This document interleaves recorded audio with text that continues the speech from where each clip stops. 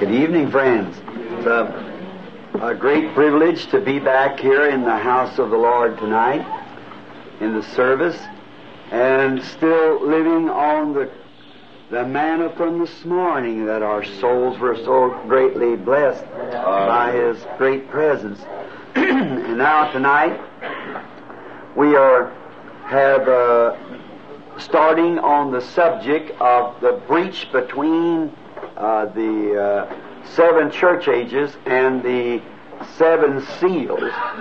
And I was just speaking this afternoon to a friend, and maybe the Lord willing sometime this summer, if He doesn't take me home or I get to come back, don't go overseas or something, I would like to strike again at the seven last trumpets. See? Amen. And all bridges together.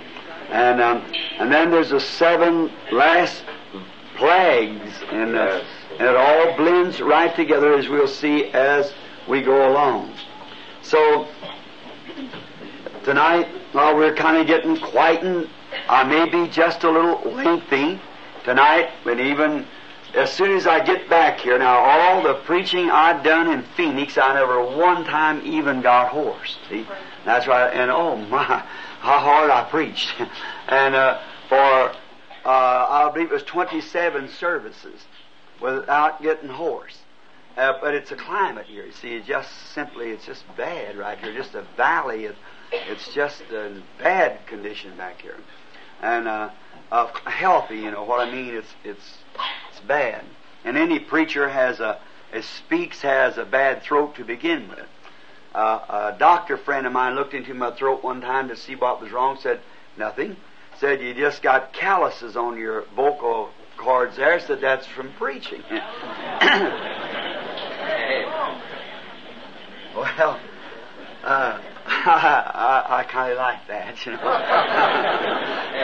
That made me feel better, as long as it could be applied to preaching. You see, it would be all right for the kingdom of God. Now, we might not be able to bear in our body the mark of Jesus Christ like Paul did from being beat, but we might bear our mark from preaching and giving our voice against the things that's wrong. So we're thankful that we don't have to be beat anymore, especially up to this time. We are. How many in here has read "What time is it serves" or has heard it? You know, what time is it serves? That's bothered me quite a bit. If you haven't, I wish some way if you could get to hear it or some way. Kind of bothered me. I just wanted to drop this before starting the service. About a week or 10 days ago, I was so disturbed. I wouldn't take services or anything because I didn't know it.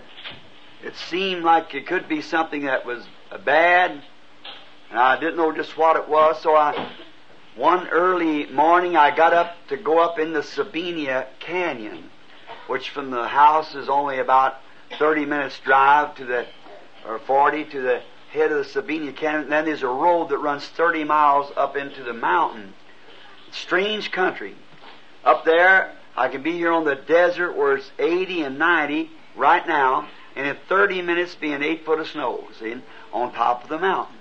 We was at Phoenix just recently, where it was 20-something, 28 degrees. They had the swimming pool heated, people swimming, and about 40 minutes drive from there was 40 below zero at Flagstaff.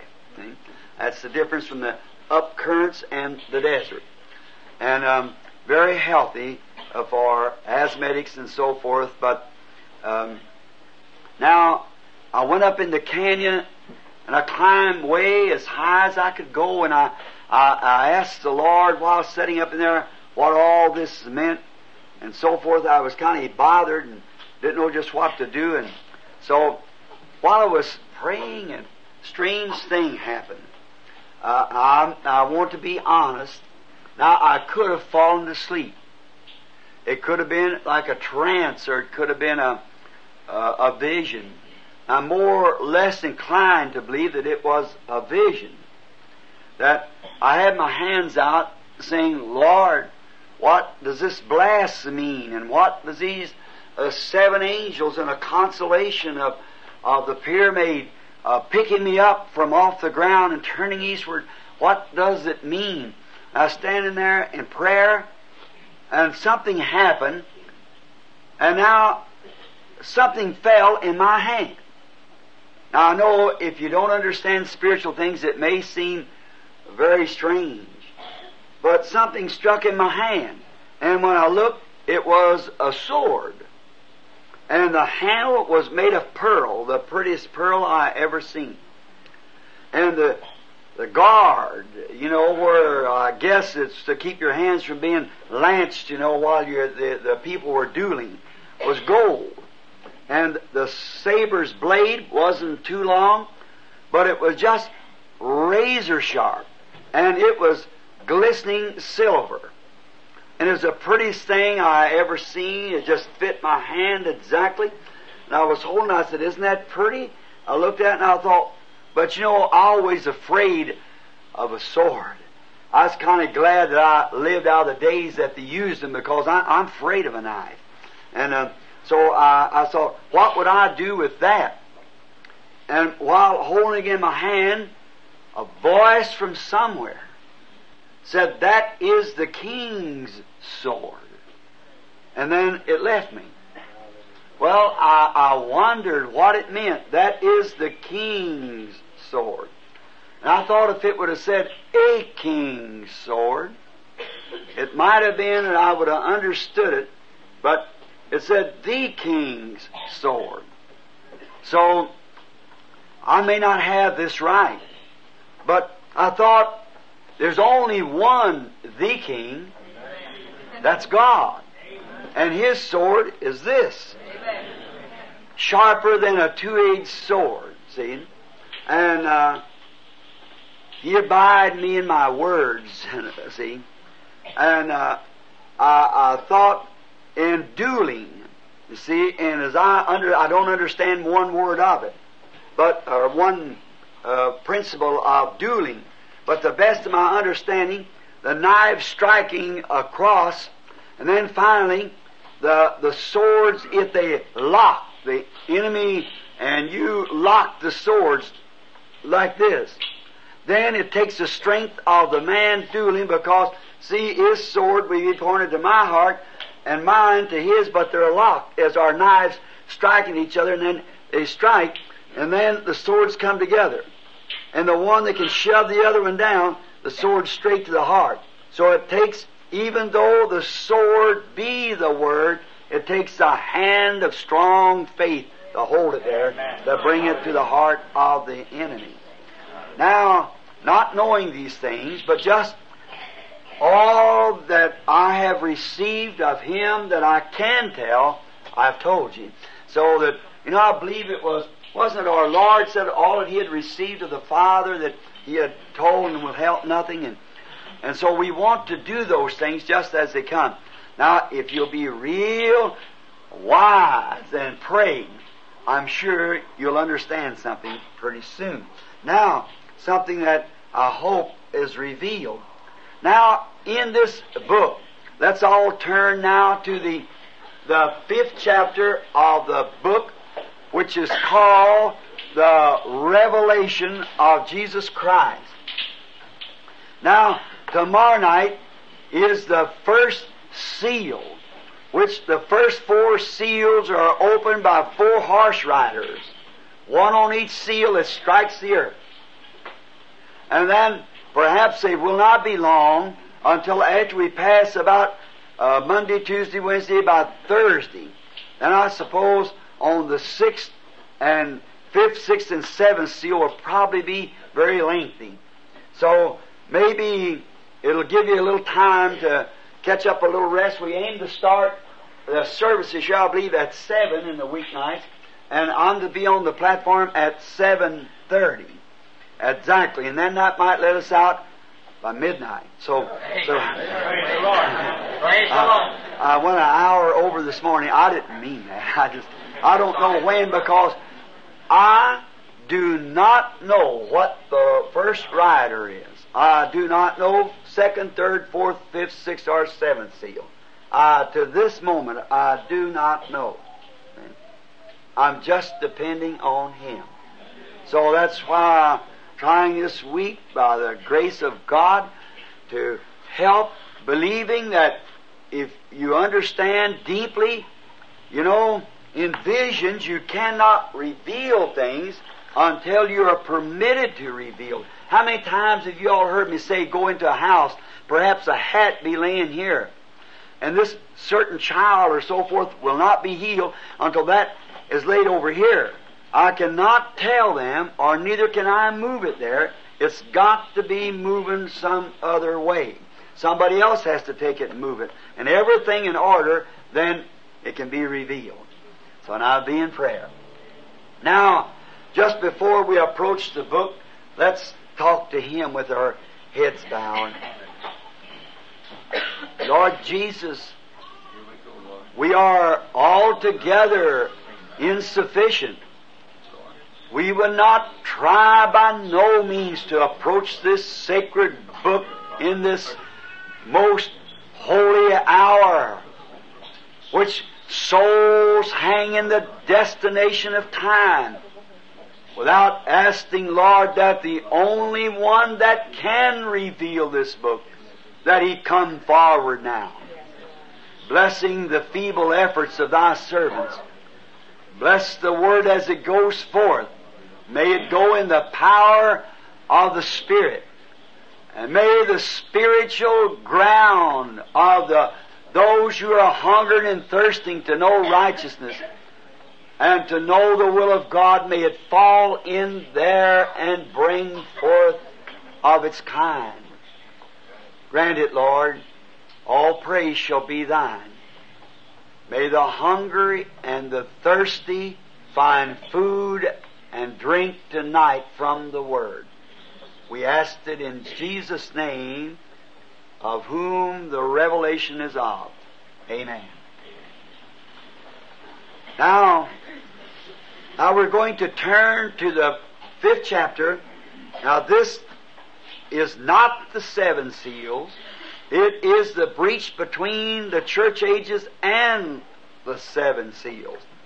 Now there is also a 6th chapter of, there was a 4th chapter rather of Revelations, and in that it kind of reveals something that would take place after the church going up, that the church goes up on the 3rd chapter of Revelations and does not return until the 19th chapter of Revelation.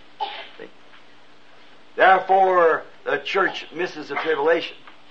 I know that's contrary to pretty near every teacher I ever talked to, but I don't mean to be disagreeable. I mean to be your brother, but I must teach just as I can see it. If I don't, I can't put it together, you see. And now, whether it goes up before the tribulation or after the tribulation, I want to go up with it. That's the main thing. So, those things we just are presuming, because without education, I type. I look and see what is or has been in the Old Testament, which is a type or a shadow of the New. Then I have some idea what the New is. Then, like if Noah went into the ark before the tribulation set in, a type. But even before Noah, went in the ark, Enoch went up. See? Before anything happened. And Lot was called out of Sodom before one speck of the tribulation set in, or destruction. But Abraham was all the time out of it. See? Tight. But now, we will read the first verse. I'll read the first 2 or 3 verses of it. And I saw in the right hand of him that sat upon a throne a book written within, and on the backside sealed with 7 seals. And I saw a strong angel proclaiming with a loud voice, who's worthy to open the book and to loose the seals thereof? And no man in heaven, nor in earth, neither under the earth, was able to open the book, neither to look upon it. What a book! And I wept much, because no man was found worthy to open and to read the book, neither to look thereon. Now, you speak about unworthiness, not even worthy to look at it. No man, nowhere. And one of the elders said unto me, Weep not, behold, the Lion of the tribe of Judah, the root of David, hath prevailed to open the book and to loose the 7 seals thereof. And I beheld, and lo, in the midst of the throne and of the 4 beasts, in the midst of the elders, stood a lamb, as it had been slain, having 7 horns and 7 eyes, which are the 7 spirits of God sent forth into all the earth. And he came and took the book out of the right hand of him that sat up on the throne. We will pause there for a few moments from the reading of Revelations 5 down to including the 7th verse. This 7 seal book is revealed at the time of the 7 thunders of Revelations 10. If you're marking it down, let's turn to Revelations 10 just a moment, so you'll get an understanding before we get into it. Now, this is at the end time, for listen. I saw another mighty angel come down from heaven, clothed with a cloud and a rainbow upon his head. If you notice, that's Christ. Because he in the Old Testament was called the angel of the covenant, and he's directly coming to the Jews now, for the church is finished. All right. And his face as it were the sun, and his feet as pillars of fire. You remember that angel in Revelations 1? Same thing. Angel is a messenger, and he's a messenger to Israel. See? The church has been raptured. See? Now, or fixing to be raptured. He comes for his church. Now what? And he had in his hand a little book open. Now here it was closed. Here and sealed, and here it's open. It's been open since that time of the sealing we're getting into tonight. Now the book's open. A little book in his hand, it was open. Oh, how the sun is pillars. Wait a minute, let me start back here and read. And he had in his hand a little book open, and he set his right foot upon the sea and his left foot upon the earth. And he cried with a loud voice, as when a lion roars. We know he is a lion of the tribe of Judah. Over here he's a lamb, but here he's a lion. And when he had cried, 7 thunders uttered their voices. Now John was commissioned to write what he saw. So the apostle and prophet picked up his pen to write it. And when the 7 thunders had uttered their voices, I was about to write. And I heard a voice from heaven saying unto me, Seal up those things which the 7 thunders uttered, and write them not. Now, that's what we don't know. That's yet to be revealed. It's not in Holy Script. What them thunders say. And the angel which I saw stand upon the sea and upon the earth lifted up his hands to heaven. Now listen. And swear by him that liveth forever and ever, who created the heavens and the things that therein are, and the earth and the things therein are. And there should be time no longer. Watch. Here's a verse I want to get to. But in the days of the voice of the 7th angel, when he shall begin to sound, the mystery of God should be finished as He has declared to His servants, the prophets. Now, see, the mystery of this seven-seal book will be revealed at the sounding of the seventh church angel's message. See? The seventh angel begins to sound. There's the messages wrote out there, and we got it in tape and book form.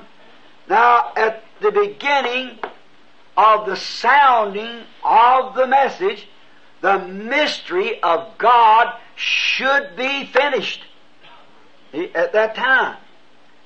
Now, we will notice the book of the mystery of God is not revealed until the seventh angel's message is sounded.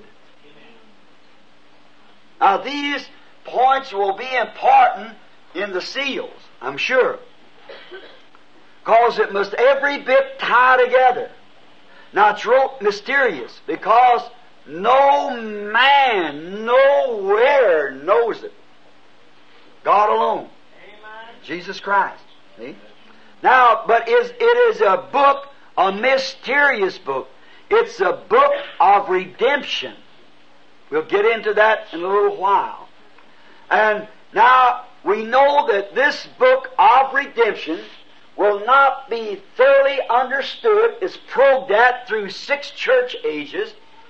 But at the end, when the seventh angel begins to sound his mystery, he winds up all of the loose ends that these fellows probed at, and the mysteries comes down from God as the Word of God and reveals the entire revelation of God.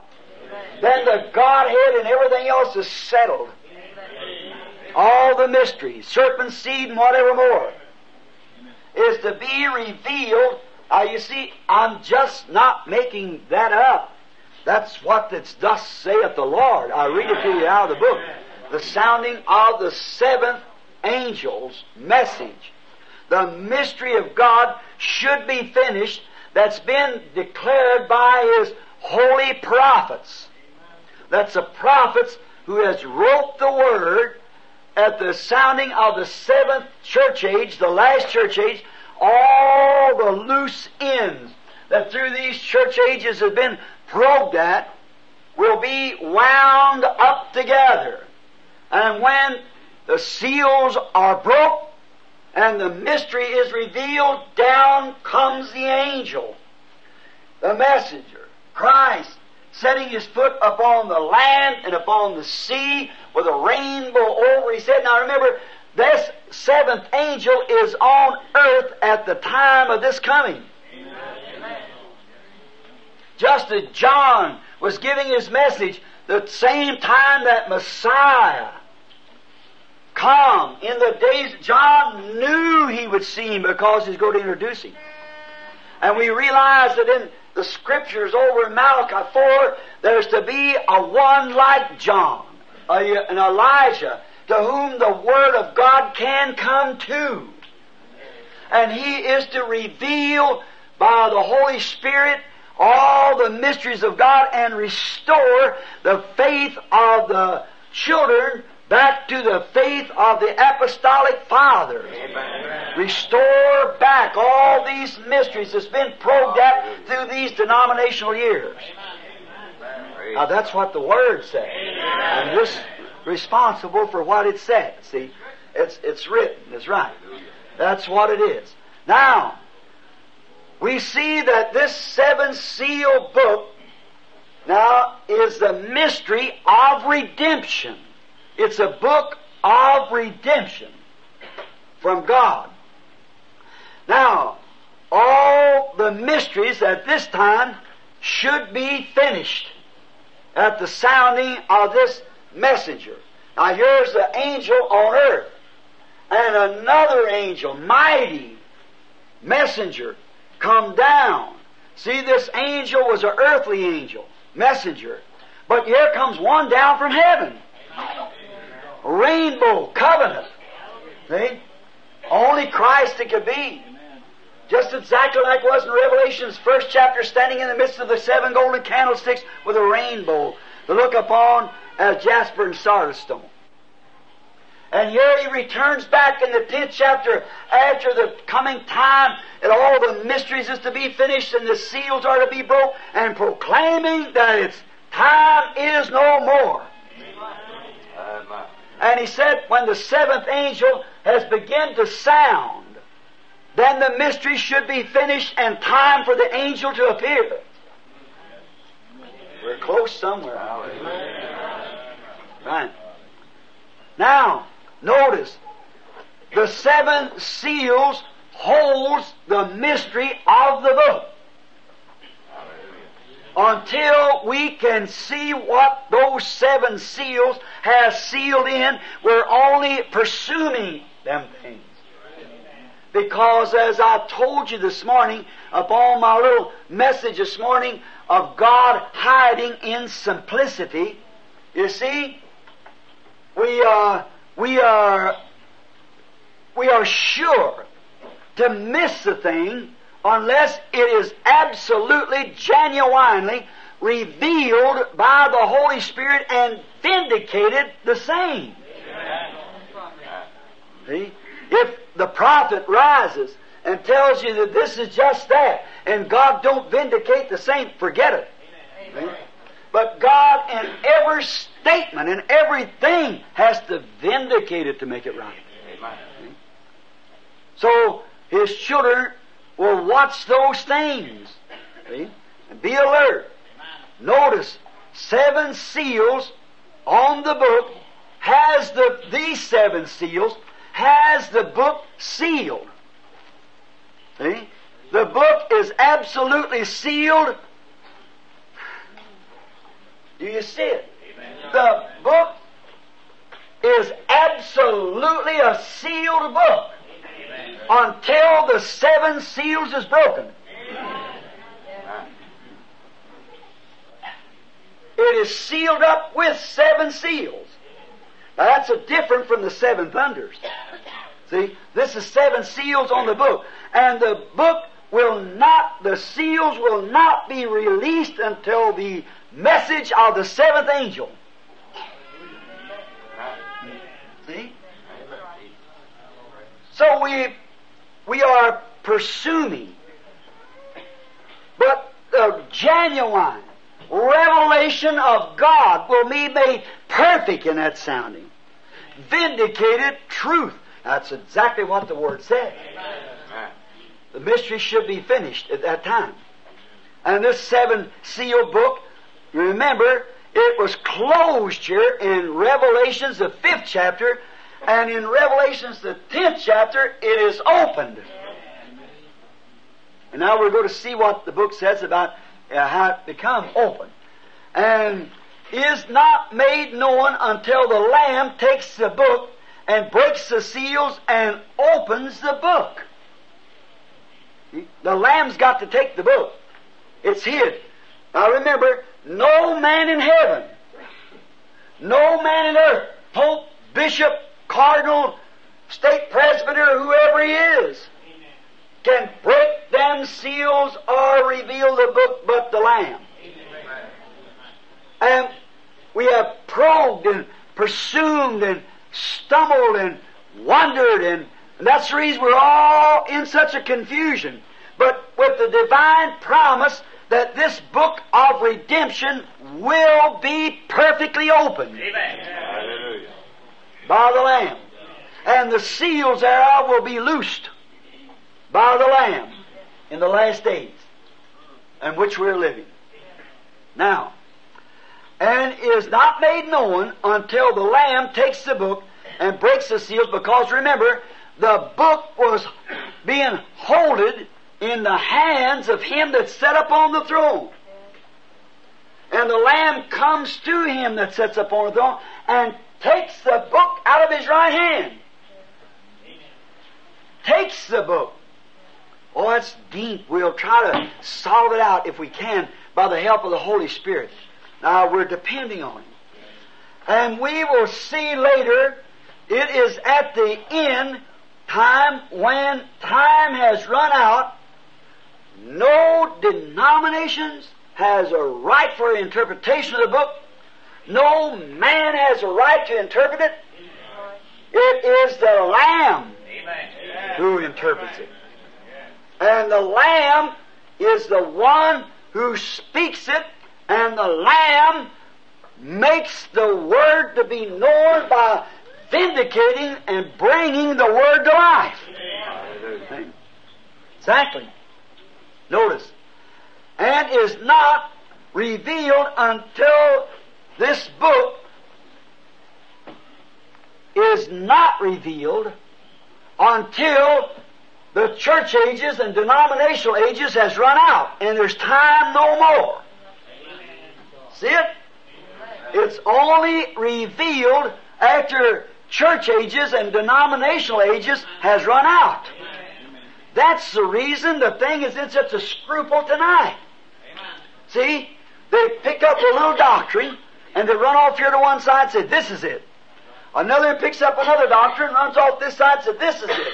And each one builds a denomination under it until we got hundreds of denominations. But still in all of it, to see the confusion, the people are wondering, what is truth? If that isn't just the condition today.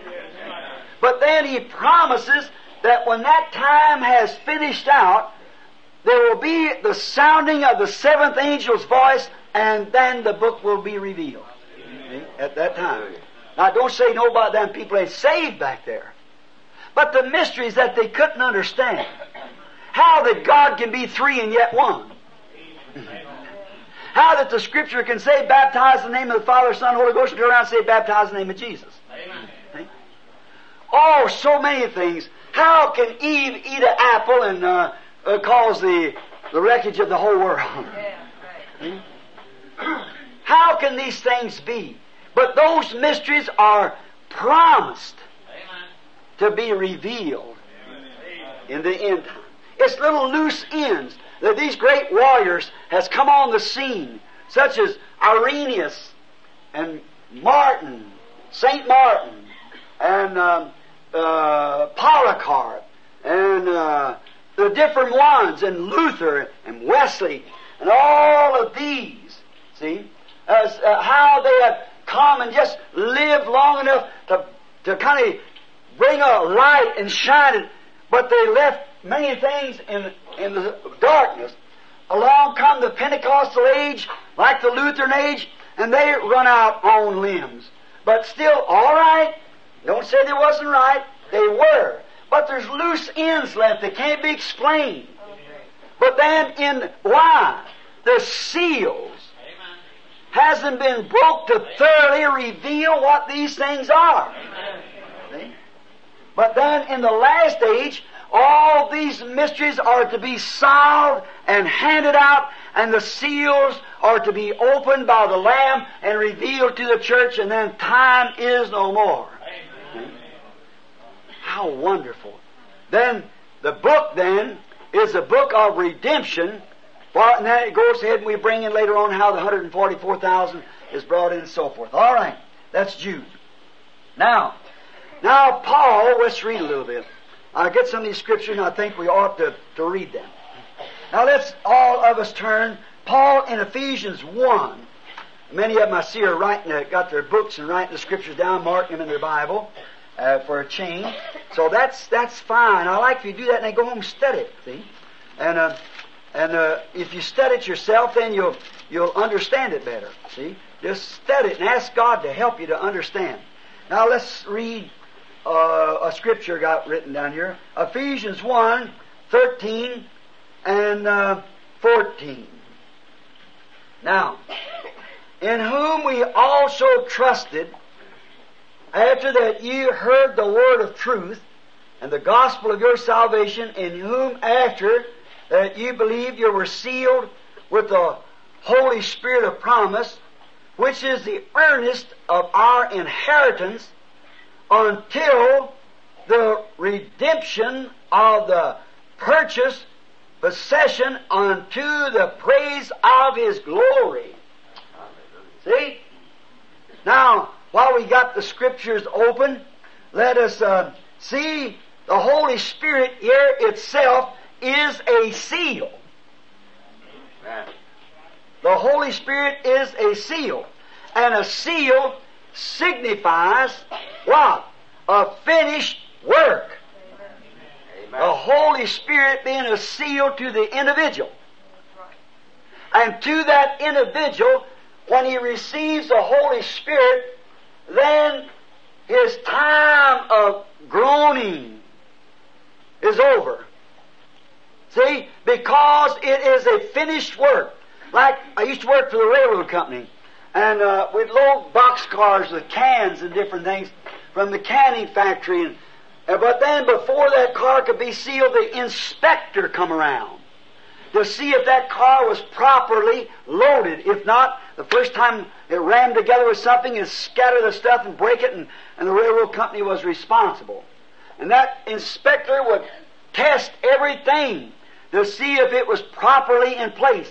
If it wasn't, he condemned the car. Then we had to do it all over again until the inspector was satisfied. And then when the inspector is satisfied, he shuts the door, the inspector shuts the door. And the inspector places a seal upon it, and then no one can break this seal until it reaches its destination. That's what the Holy Spirit's been doing. Okay? He goes and he inspects. That's the reason you can't have these things and you say, I spoke in tongues, I shouted, and I danced the Spirit. That don't have nothing to do with it. See? The Holy Spirit inspects that person until he's thoroughly satisfied and knows that they are sealed onto their eternal destination. There's nothing can ever break that seal. The Bible, you put your scripture, Ephesians 4:30, said, grieve not the Holy Spirit of God, whereby ye are sealed until the day of your redemption. Hold that word redemption. See? Until the day that the book of redemption has been revealed and the Redeemer comes to claim his possession. Nothing can do it. See? Don't grieve it. Do things that pleases God. For the book is sealed. Now, and you are sealed. The Holy Spirit itself is the seal. Seal signifies, or these are words I got from the dictionary. Seal signifies a finished work. And when the seventh seal is broken, the mystery of God that's sealed in these mysterious seals is finished until the day that seal is broken, then it's revealed what's on the inside of it. Yeah. If the man's wondering what's in that boxcar, say they're supposed to be such and such. They're supposed to be. He's presuming. But when the seal is broken and the door is open, we see into it then and see exactly what's in there. You see it?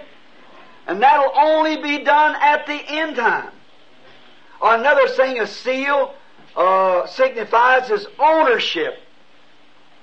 See, the seal has a mark on it, shows ownership. When you are bought by the blood of Jesus Christ and sealed by the Holy Ghost, you no longer belong to the world or anything pertaining to the world.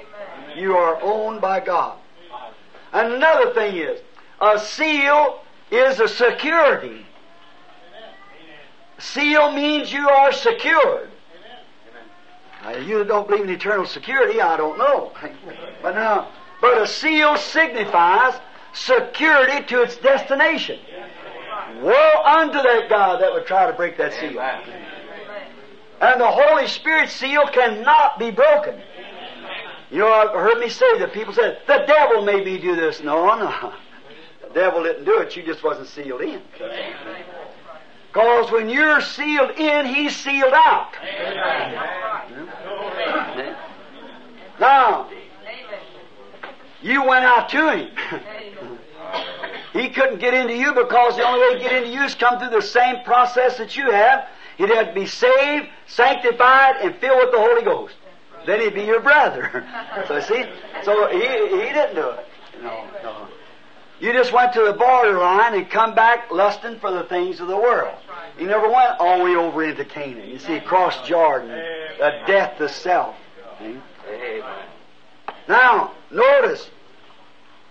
Now this book is sealed, and you are sealed with the book until the day of redemption. Again in Romans 8:22 and 23. Let's get that. And we'll give this background, and I think we'll understand it a little better if each person reads it for themselves. And giving you a few scriptures here so we can look upon them. And while the hour is still young. Now, Romans 8:22 to begin. For we know that the whole creation groaneth and travaileth in pain together until now. And not only they, but ourselves also, which have the first fruits of the Spirit, even we ourselves groan within ourselves, waiting for the adoption, to wit, the redemption of our body. Oh my, oh my. Don't that make us old folks feel good? Don't to make us all feel good. Waiting for this hour. We understand this will take place at the first resurrection. See, nature is groaning. We are groaning. Everything is groaning because we realize there's something not right.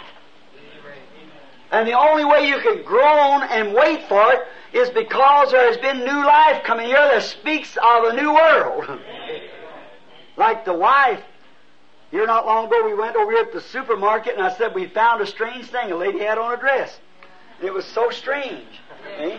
Nearly all of them don't wear dresses, you see. And somehow they're forgetful to go out without them. So then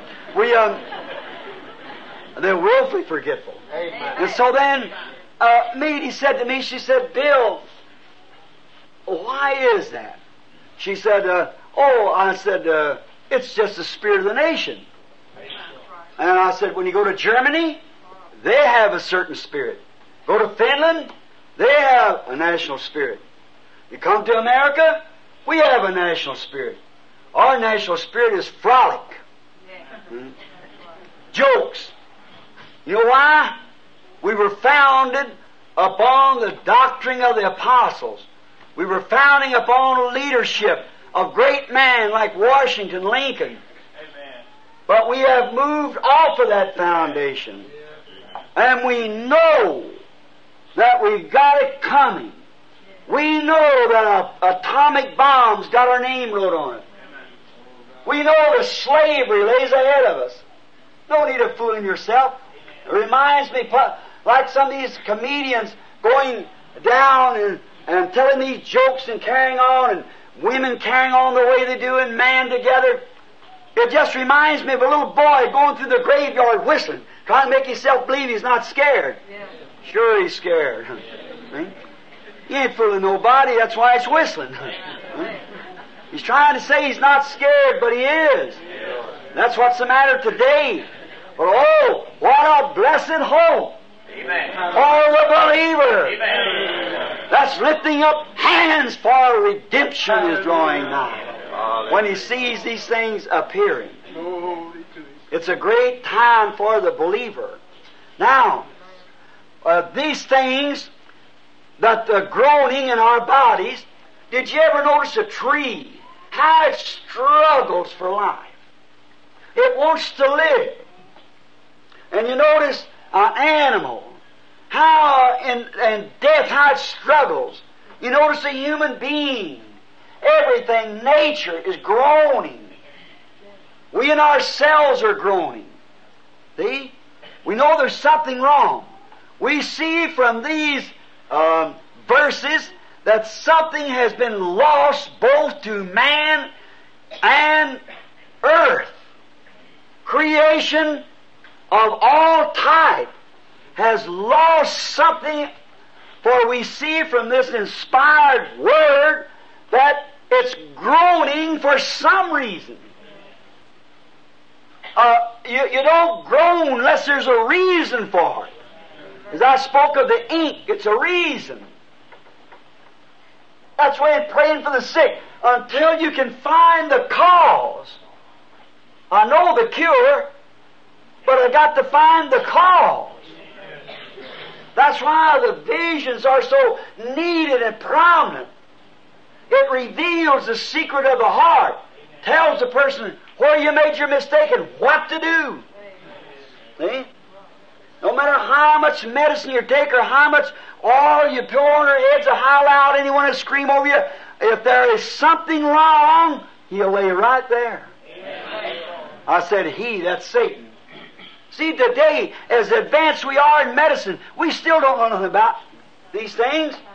You say he's got cancer. Well, that ain't nothing. That just names what it is. That name's the medical name, cancer. That don't have anything to do with what it is. That's the name that we call it. We just call it the name cancer. But really what it is, break it down, it's a devil. Amen. Now, we say sin. We just call it sin.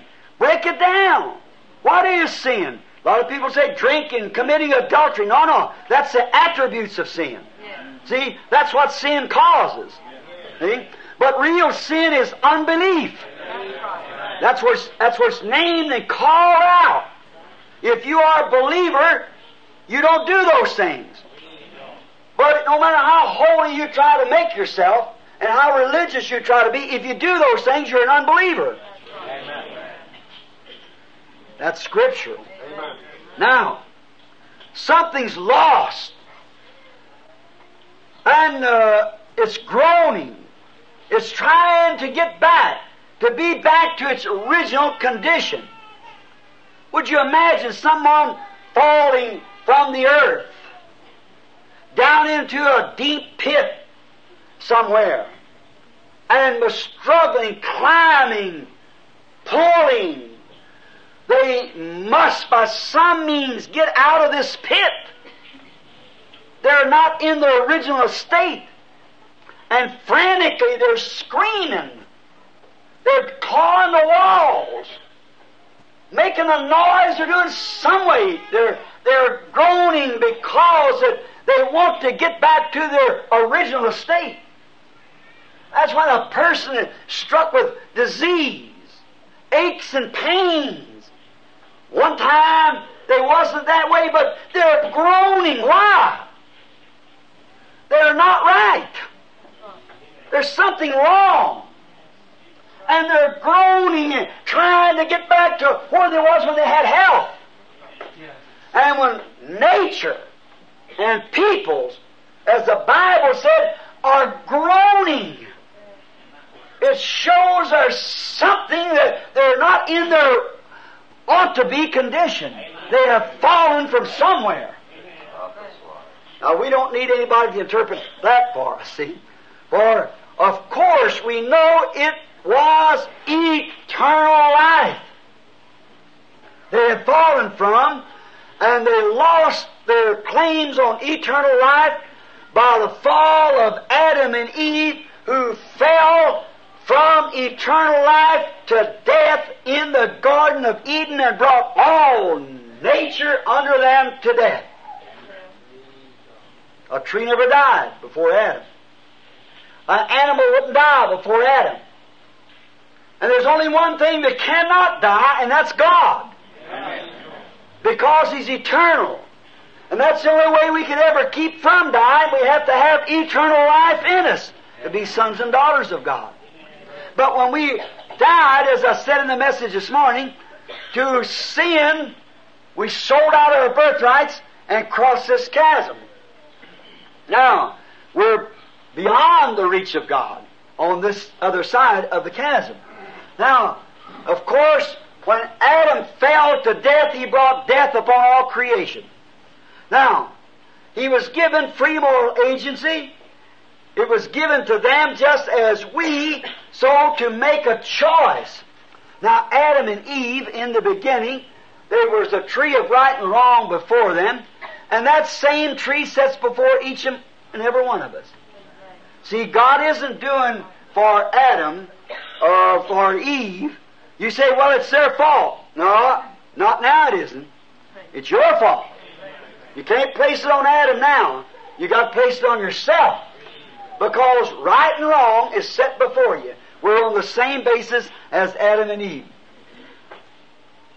But, you see, when we are redeemed, we no more want our own choice, but we want His choice.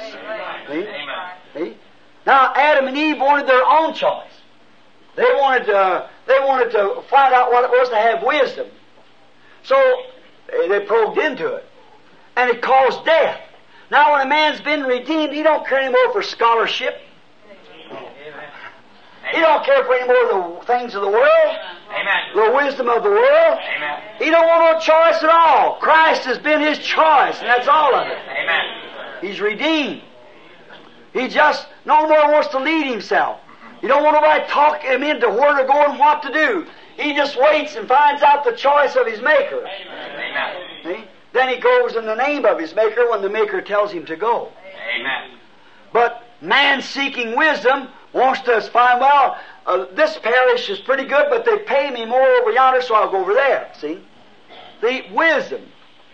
Now, when Adam sinned by heeding his wife's reasoning instead of holding to God's Word, that's what made Adam sin. His wife reasoned with Satan and then produced a product to Adam, and Adam turned loose the Word and sold out. He lost also his inheritance when he lost his fellowship and right to life. Remember, the day you eat thereof, that day you die. And when he lost his life, he also lost his inheritance in life because he had completely supreme control of the earth. He was a God of the earth. God's a God of the universe, everywhere. But his Son had this earth under his own control. He could speak, he could name, he could say, he could stop nature, he could do anything he wanted to. See? But when he did that, he lost his inheritance. Now, Adam could say, let this mountain here be moved over there, and it would do it. Adam could say, let this tree here be plucked up and planted over here, it would do it. See? For he had complete supreme control as a minor God under God our Father, because he was a Son of God. Now, couldn't we stop here just a minute and get our real sermon? See? Oh, then if the blood has cleansed it back, what about now? See? Look what that Son of God, the second Adam, did. See? And it said, the works that I do shall you also. See, Adam lost his inheritance, the earth. Now, it passed from his hand to the one he sold out to, Satan. He sold his faith in God to Satan's reasonings.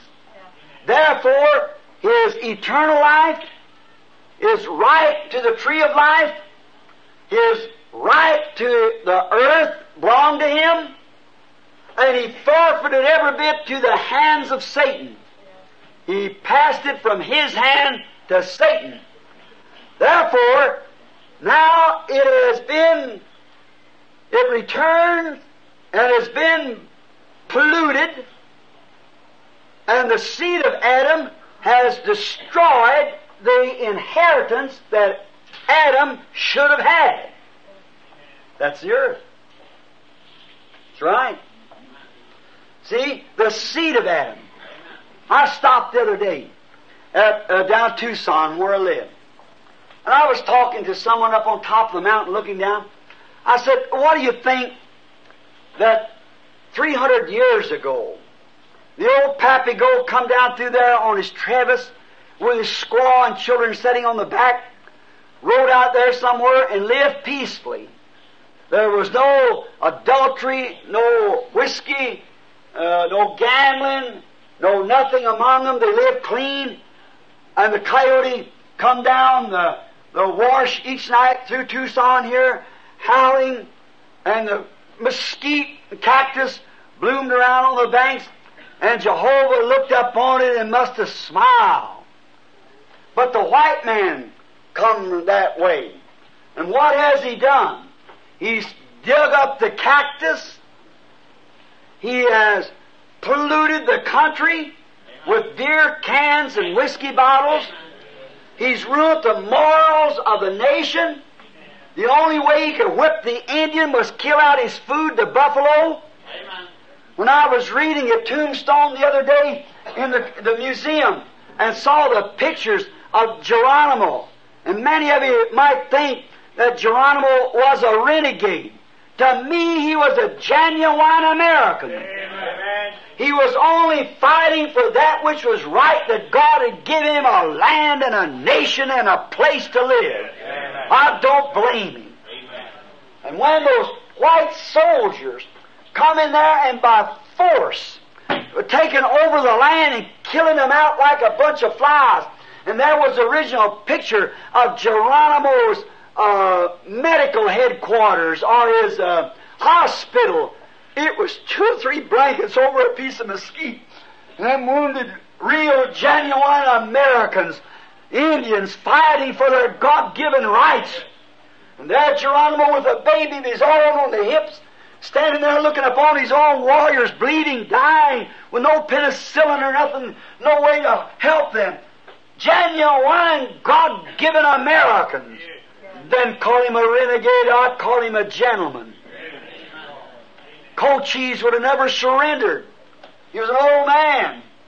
But the American army, them all dressed in there, and they went out there and would kill the buffalo. They run excursions out, and Sharp invented the buffalo rifle. And they went out there and say, "Oh, I had a good day today, shooting off the side of a boxcar or a passenger car. Said, I killed 40 today. 40 buffaloes, which would have kept the whole tribe of Indians 2 years or more."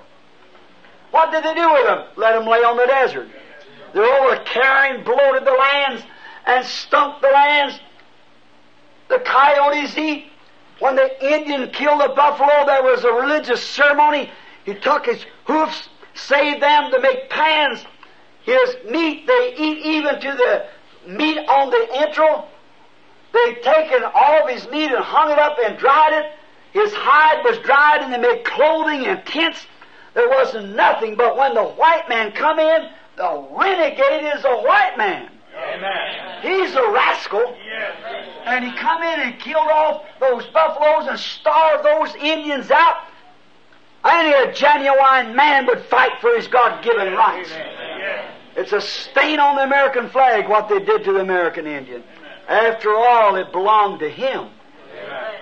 What would you think if Japan or some Russia would come in and say, "Get out of here, get back out here and do us and our children the way we did those Indians"? Yes. But remember, we sowed, and now we're going to reap. Yes.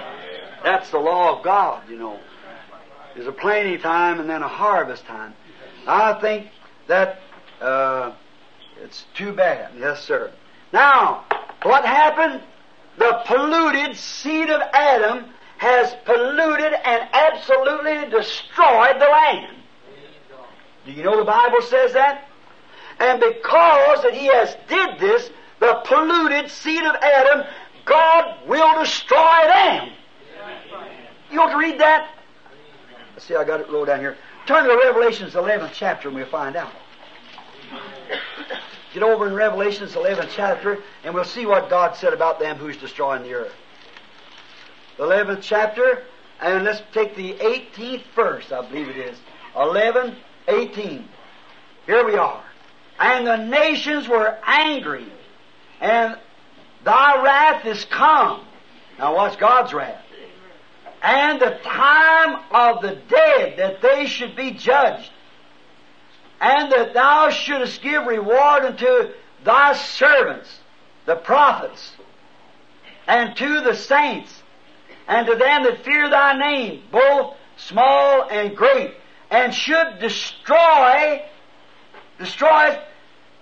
them which destroy the earth. What they go to do? Reap what they sowed. Amen. Sure. When you see sin running in the streets, how many on this Sunday night, how many adulteries will be committed in this city tonight? Amen. How many women will break their marriage vow in this little hole in the ground here called Jeffersonville?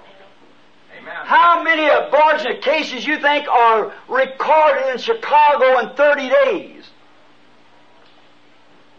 Between 25 and 30,000 per month, besides the ones that's not turned in. How much whiskey is drank in the city of Chicago? What do you think happens in Los Angeles in one night? How many times has the Lord's name been taken in vain in the city of Jeffersonville today? Is it better now, or was it better when George Rogers Clark came down on the raft? You see, we have absolutely polluted the earth with our filth. And God will destroy those that destroys the world. Hallelujah. God said so. I always thought there's something down in me like get up in the mountains and look the way God fixed it. And I hate Florida where they got them artificial palm trees and oh my.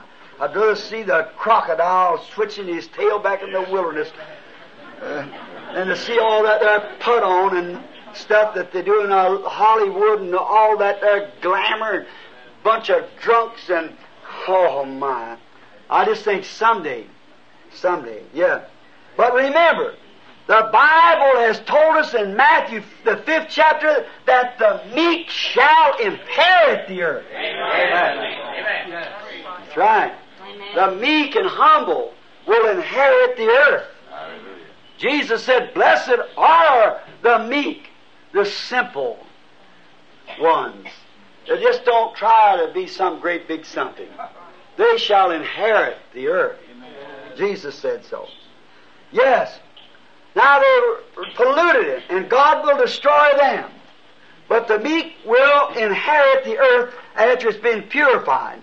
Now, oh my. Now the forfeited title deed is now in the hands of the original owner. Almighty God. Amen. The title deed to the earth and to eternal life. When Adam forfeited it, then Satan's dirty hands could not take it. So it went back to its original owner, God Himself. We're going to find it just a minute. There He sits on the throne with it in His hand. Hallelujah. The title deed. Oh, that makes me feel religious. The title deed to eternal life. Abstract. Title deed to eternal life.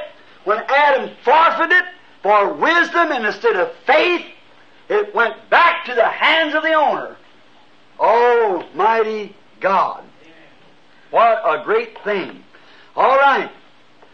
Waiting, what's it doing? In the hands of God, waiting for redemption claims. He made a way of redemption. He made a way back. And someday the Redeemer is to take it back. You see where we're getting to now? Well, what's this fella sitting up on the throne? All right. Waiting for redemption claims. It's redemption. What is this book of redemption? This title deed? Abstract title deed? You say abstract? What does an abstract mean? It means it's searched all the way back to its beginning. Amen. Like that little drop of ink this morning. When it struck that bleach, it went all the way back. And when sin has been confessed and fallen into the blood of Jesus Christ, oh my, it gives an abstract, right straight back to the Creator again. Amen. You become a son of God. abstract title deed is held in the hands of the Almighty. Oh my. Its redemption means all legal possession to all that was lost by Adam and Eve. Amen. Oh my. What ought that to do to a born-again Christian? Amen. It's legal possession to that abstract deed, title deed of eternal life means that you possess everything that Adam and Eve lost. What of it, brother? Amen. The possession of that deed. Adam could not meet the requirements of redemption. After he found he lost it, he had sinned and had separated himself from God and was on this side of the chasm, so he could not redeem it. He just couldn't do it because he needed redemption himself. So he could not do it. But the law required a kinsman redeemer. The law of God required a kinsman redeemer. You go and mark that down. Kinsman redeemer, find it in Leviticus 25. We won't have time to thoroughly search this because, you know, each text would make a night. See? But God's law received a substitute. Now what if God had not offered to take a substitute? But love constrained him to do it. That man was without a way back. And there's no way for him to get back. He was gone. But the grace of God met this kinsman redeemer in the person of Jesus Christ. Law required it. Grace met its requirements. Oh, amazing grace, how sweet the sound. God's law required an innocent substitute in who was innocent. Every man had been born sexual. After sex. Every one. And the only one that wasn't had forfeited the rights to eternal life and to be king on the earth. Oh, think of that scripture. For thou hast redeemed us back to God, that we may reign and be kings and priests upon the earth. Oh my! What the kinsman redeemer! Oh, what a story we would have here. Notice, law required a kinsman redeemer to redeem a lost substance. Grace met this requirement in the person of Jesus Christ. A kinsman must be born of the human race. Amen. Now, how could we be? When every man that's born has to, and anybody couldn't see it was a sex act there, but he's totally blind. Amen. Because every man that was born of a woman. Amen. And God required a kinsman redeemer, and he must be a human. Amen. Oh my! What are you going to do now? Law required a kinsman redeemer. I couldn't take an angel. You had to have a man. Because we're not kin to the angel, we're kin to one another. The angel never fell. He's a different kind of a being, got a different body. He never sinned or nothing. He's a different. But the law required a kinsman redeemer, and every man on earth was born of a sex. I know what you see, that's where it comes from. That's where sin started. So you see where it's at now? There comes your seed of the serpent in. Now, notice, required a kinsman redeemer, and the kinsman redeemer must be born of the human race. Here, that leaves us on a limb. But let me sound the trumpet to you. The virgin birth produced the product. Amen. Amen. The virgin birth produced our kinsman redeemer, none other but the Almighty God become Emmanuel. Amen. Emmanuel. The kinsman redeemer was met. You see how God makes a requirement and there's nothing we can do. But then grace steps in and overshadows that law and produces a product. Amen. Oh, when you get over home, when I get my little cabin down there, Brother Neville sings about, when you all hear something down there one morning sing, Amazing Grace, how sweet the sound that saved a wretch like me, you say, praise God, old Brother Branham made it. There he is. See? Yes. Hallelujah. Oh, it's grace that taught my heart to figure it. It was grace my fears relieved. How precious did that grace appear the hour I first believed. Wait till we get down to it just in a moment. Oh my! Now we look. The book of Ruth gives a beautiful picture of this.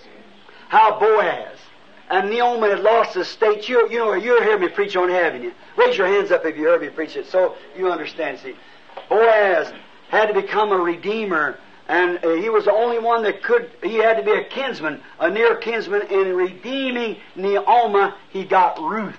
That was Jesus. Boaz typing Christ, and when he redeemed Israel, he got the Gentile bride. With his seed. So, very beautiful. We have it on tape, I'm sure, here somewhere, if you like to have it. Now, notice. Now, he must be kinsman. So, you see, an angel couldn't do it. A man couldn't do it. It must be a man, but he can't be born of a woman. A sex act. So, the virgin birth, the Holy Spirit overshadowed Mary. Therefore, Jesus was not a Jew. Jesus was not a Gentile. Jesus was God. Exactly. His blood didn't come from any sex act. He was the holy, created blood of God.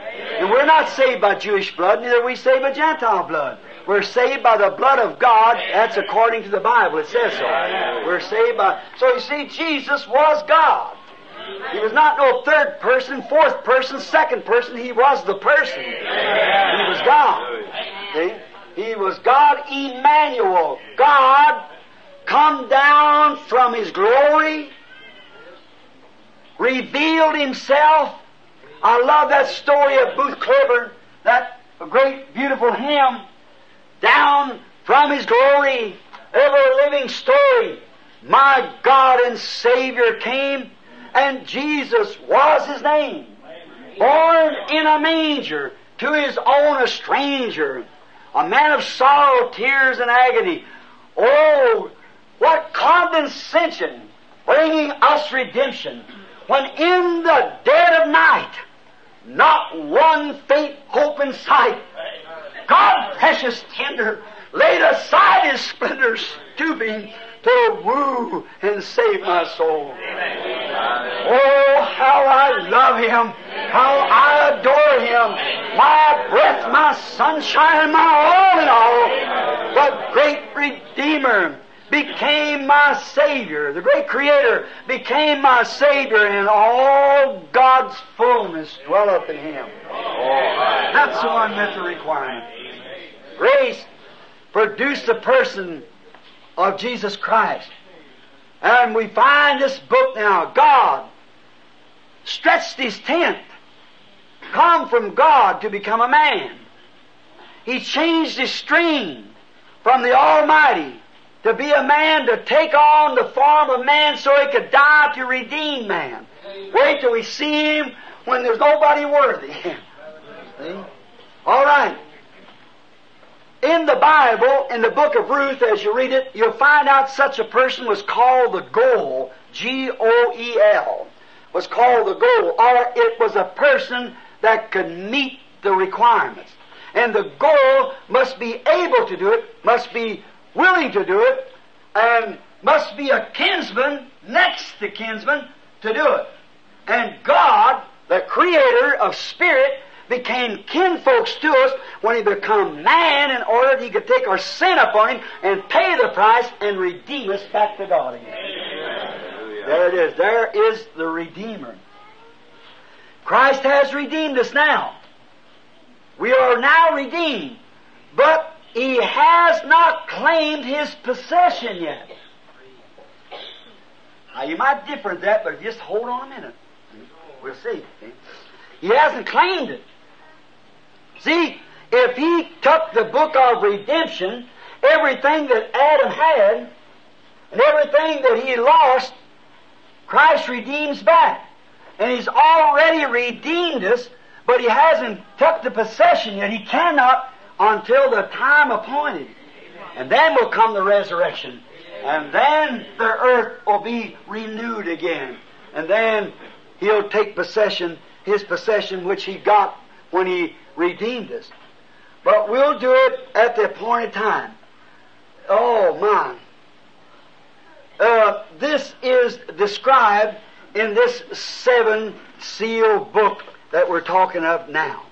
All right, the book of redemption. It's all described in here. All that what Christ will do at the end will be revealed to us this week in the 7 seals of God will let us. All right, it'll be revealed. And revealed as the seals break and are released to us, then we can see what this great plan of redemption is and when and how it's going to be done. It's all hidden in this book of mystery here. It's sealed, up with 7 seals. And so the Lamb is the only one who can break them. Now, pardon me. We realize, if you'd like to look in the Scriptures, you can get over in Jeremiah and find out there when he was going into the captivity land. You know, he bought his uncle's son, had some property, and he went through that sealing. And if we took it all, we got that also in the 7 church ages, them seals and so forth in there. You see, a seal in the Old Testament was like a roll, like this. And here was a mystery. And this mystery was hidden. All right? It was sealed around and put here, the claim to so-and-so. Then the next mystery was wrapped around of what this inheritance was and stuck out here on this side, the claim to so-and-so. And went on down until it made a scroll, because people didn't have books like this then. It was in a roll. How many knows that? Called a scroll.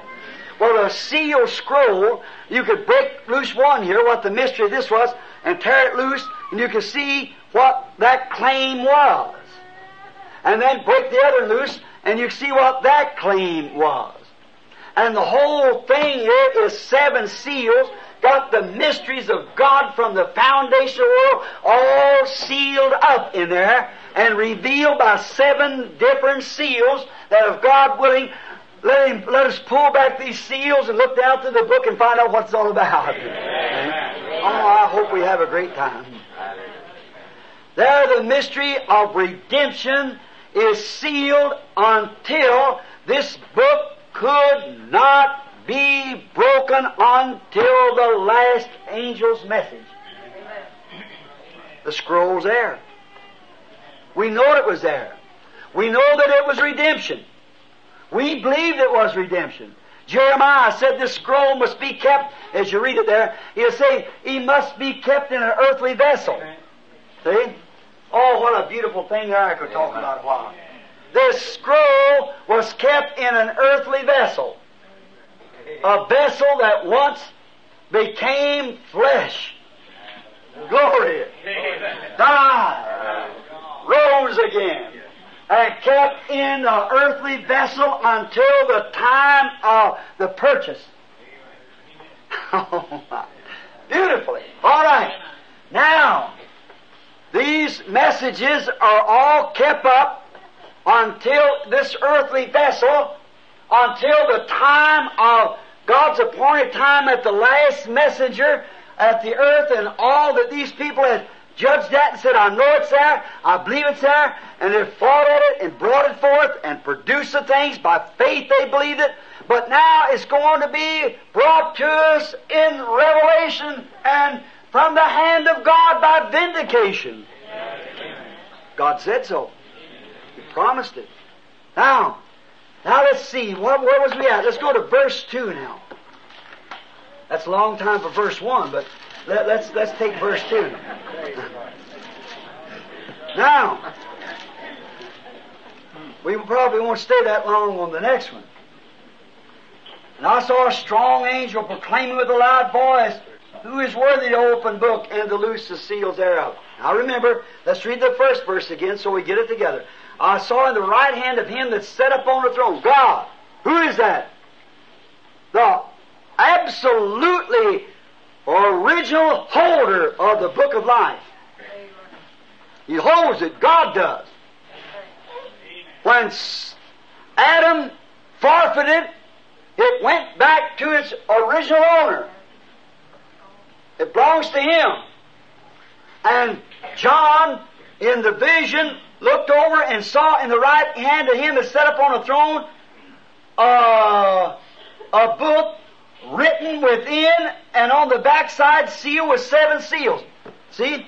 Inside. Now when we go to breaking these seals, you're going to see it goes plumb back in the Scripture, all the way back.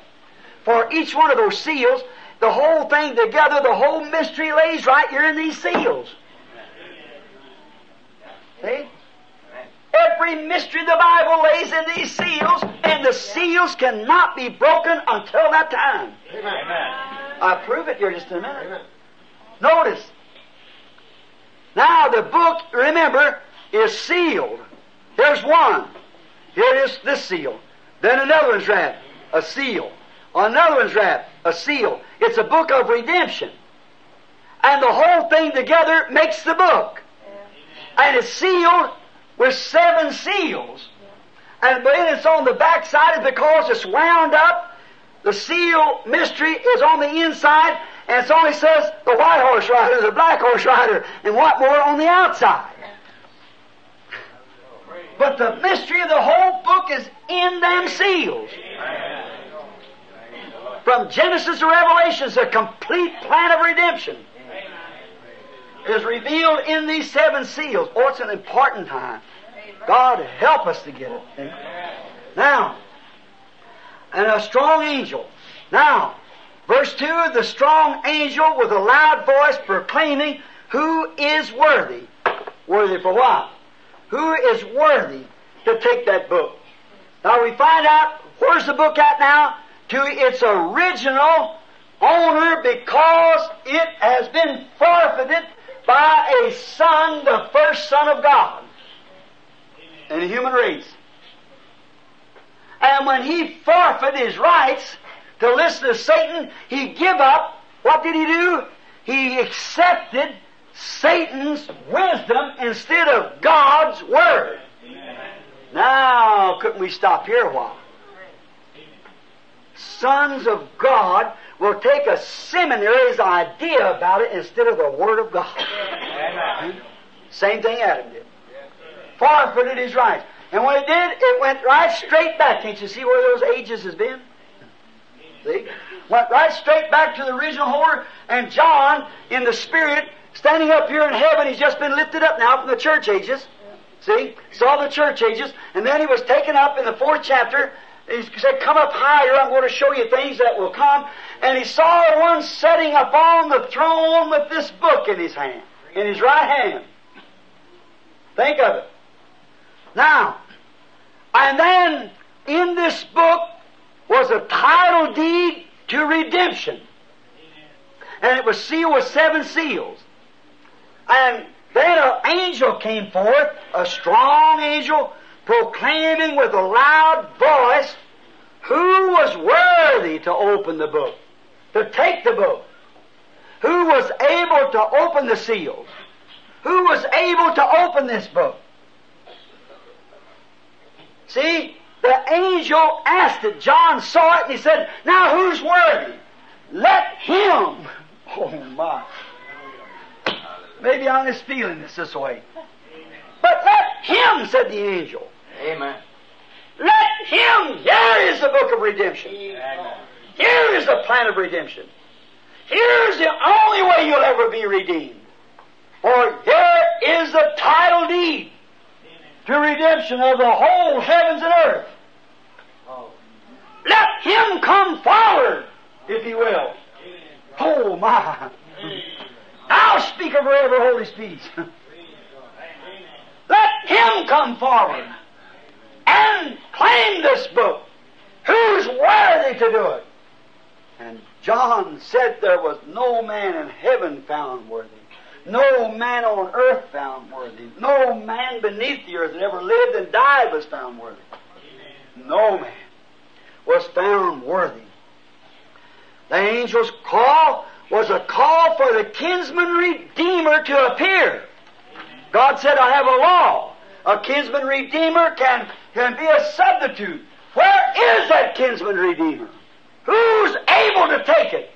And it come from Adam all the way down through all the apostles and prophets and everything else, and nobody was found.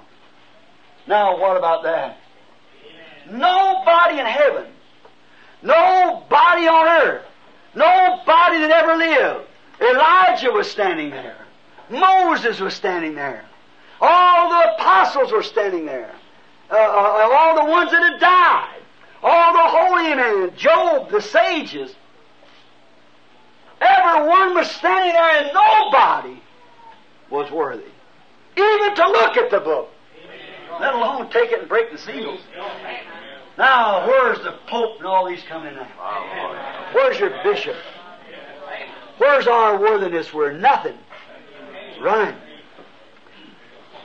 He asked for the kinsman redeemer to step forward if he could. But John said no man was worthy. Not that there wasn't worthy people there. Now, like an angel. Like, for instance, we'd say a Gabriel or Michael. But remember, it had to be a kinsman. Remember, John said here, and no M-A-N, not angel, not seraphim. They hadn't sinned, but they were in a different category. They'd never fallen. But this had to be a kinsman redeemer. No man, because there was none of them redeemed. No man was worthy to look at it. Oh, no, my. So it took a human kinsman. And he asked for it and he wasn't found nowhere. There's nobody. No bishop, no archbishop, no priest, no hierarchy, no nothing. They didn't even have the holiness enough to even look at the book. Amen. My. That's pretty strong, but that's what the Bible said. Amen. I'm just quoting what John said. Amen. The Bible said that John wept. Not as some people has taught it. I was hearing a man teach this one time, said, John wept because that he found himself not worthy. Oh, any man under the Holy Spirit was no different from that, see. Or the inspiration of God was no different from that. But John wept, here's what I think he wept for. Because if no one was worthy and could open this book of redemption, the whole creation was lost. Amen. Here is the book. There is a title deed. And it will be offered to the kinsman redeemer that can meet the qualifications. Amen. That's God's own law, and He can't defile His law. Can't defy His law, rather.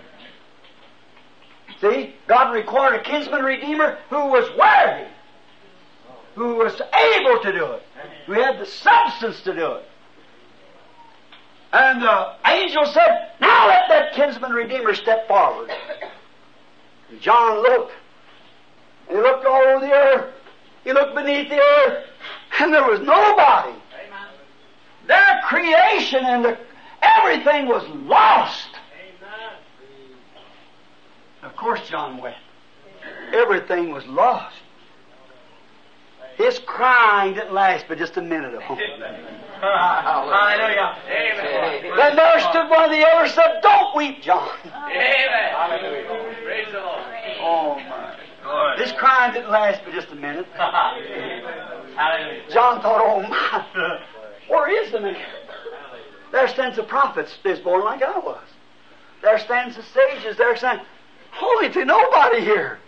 I want a man that's able to do it. I want a man that can redeem. And he wasn't found. So John broke out. Everything was lost. And he wept bitterly. And he was sad. Because everything, the whole creation, everything was gone.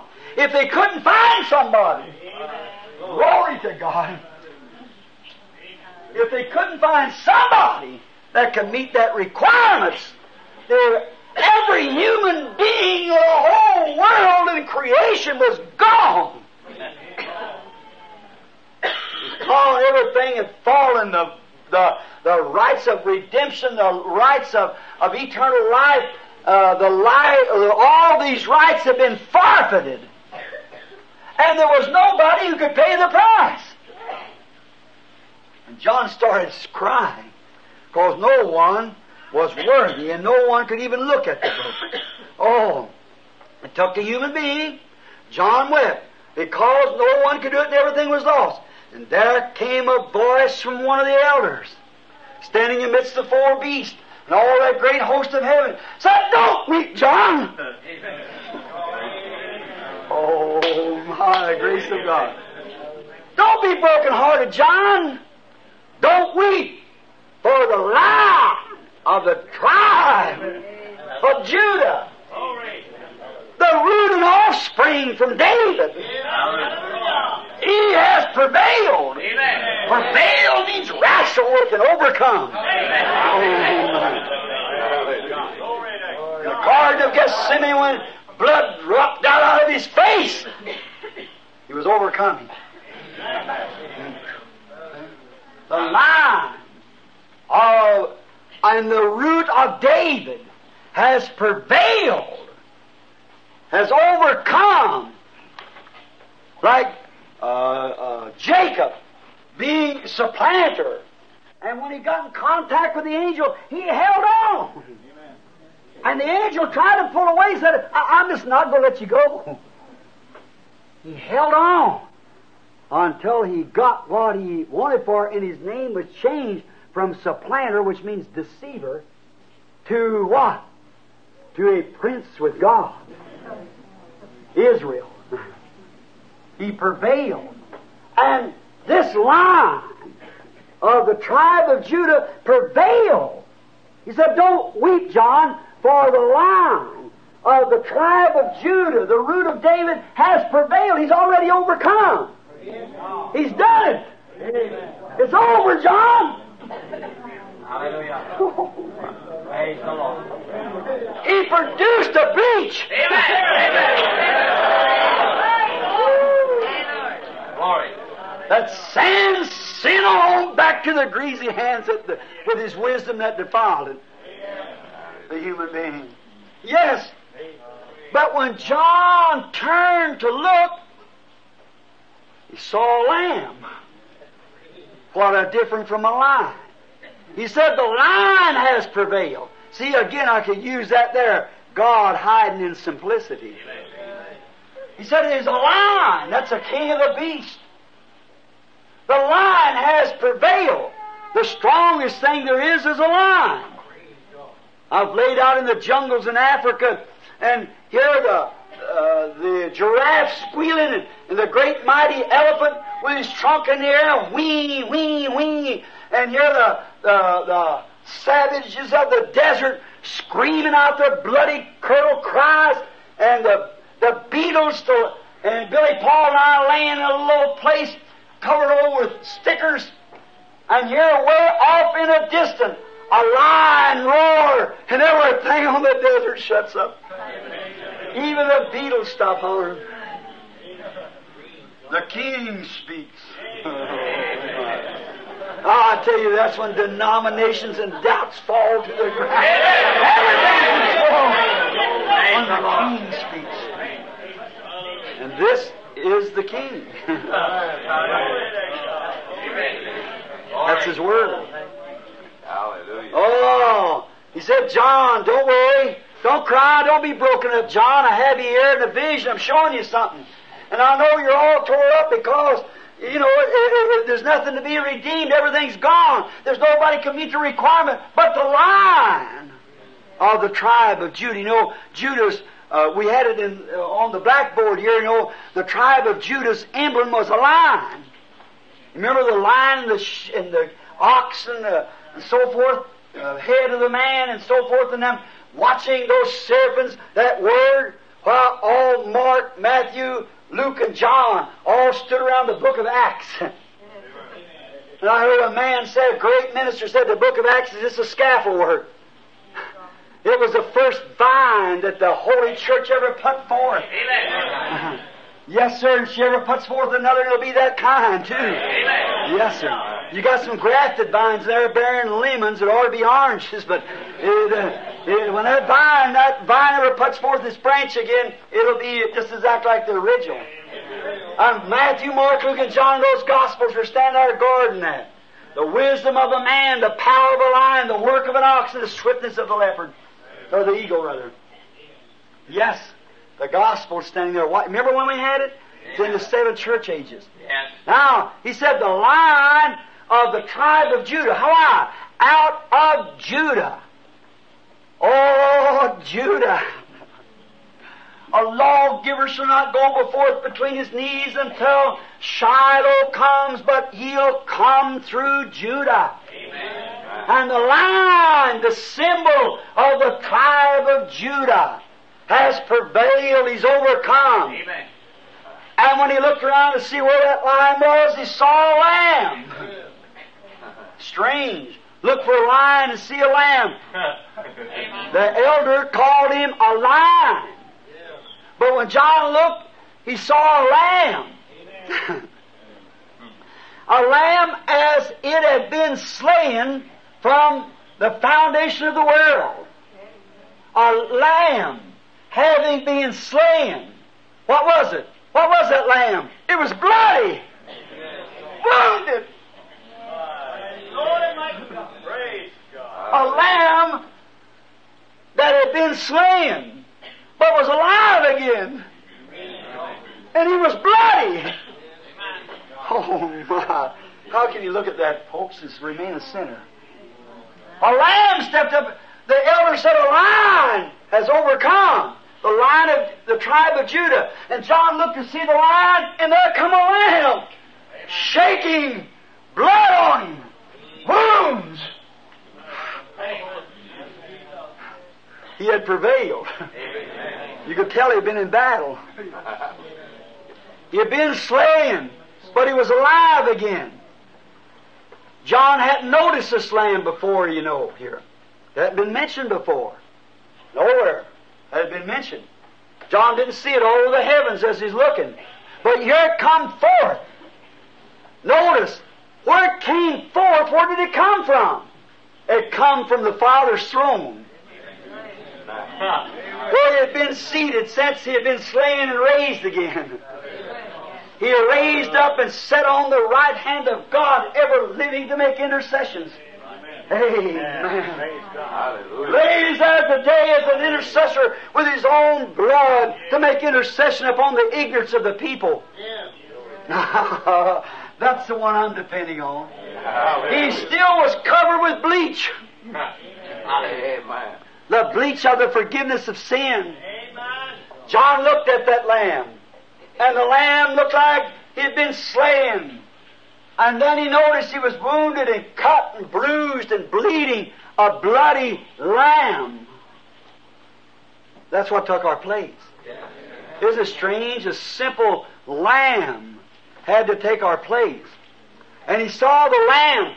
He proceeded out. John hadn't saw him, because he had been way back into the eternities, even making intercession and showing that those who had come to God under the offering of the blood of bulls, of goats, a substitutionary offering, he also caused them who believed it pointed to him, and the blood had not been shed yet, so he was there to clear them. Amen. He was there to clear you and I. Amen. And oh God, I hope he's there tonight. Amen. For every sinner, the lamb been slain. How can Jehovah see anything but that bloody lamb standing there? Amen. And the lamb proceeded out into the vision now, as it had been slain. Notice, come from the Father's throne. Oh, think. Where did he advance from to this vision? He come from glory. Where he's seated at the right hand of God, he advanced forth to John out of glory. Oh, would not it be a glorious thing if our sinful thoughts tonight could be laid aside long enough to accepting Him? He would advance all the way from glory tonight to make Himself known to any of us. The Lamb. Advancing from glory for intercessions. All right. To make claims now for His redemption. Remember, He had been on His mediatorial work back here. But remember, these seals are ready to be opened, and the Lamb come from the sanctuary of God, advance forward, wait till we get over there that 1 hour. Take that 1/2 hour that is silent, the sanctuary smoking, there's no more intercession. The sacrifice is left. It's a judgment seat. There's no blood on it no more, for the blood-covered lamb has walked away. Don't you wait till that time. Remember in the Old Testament, as long as the blood was off the mercy seat, it was judgment. But as long as the blood was on there, there was mercy. But when the Lamb walked away, that did it. What's He been? He's been an intercessor. No other person. Tell me where Mary can make intercessions then. Amen. What could Mary offer? What could St. Francis, St. Assisi, or any St. Cecilia, or any other human being? John never saw 1,000 saints come out from the mediatorial. He saw a lamb.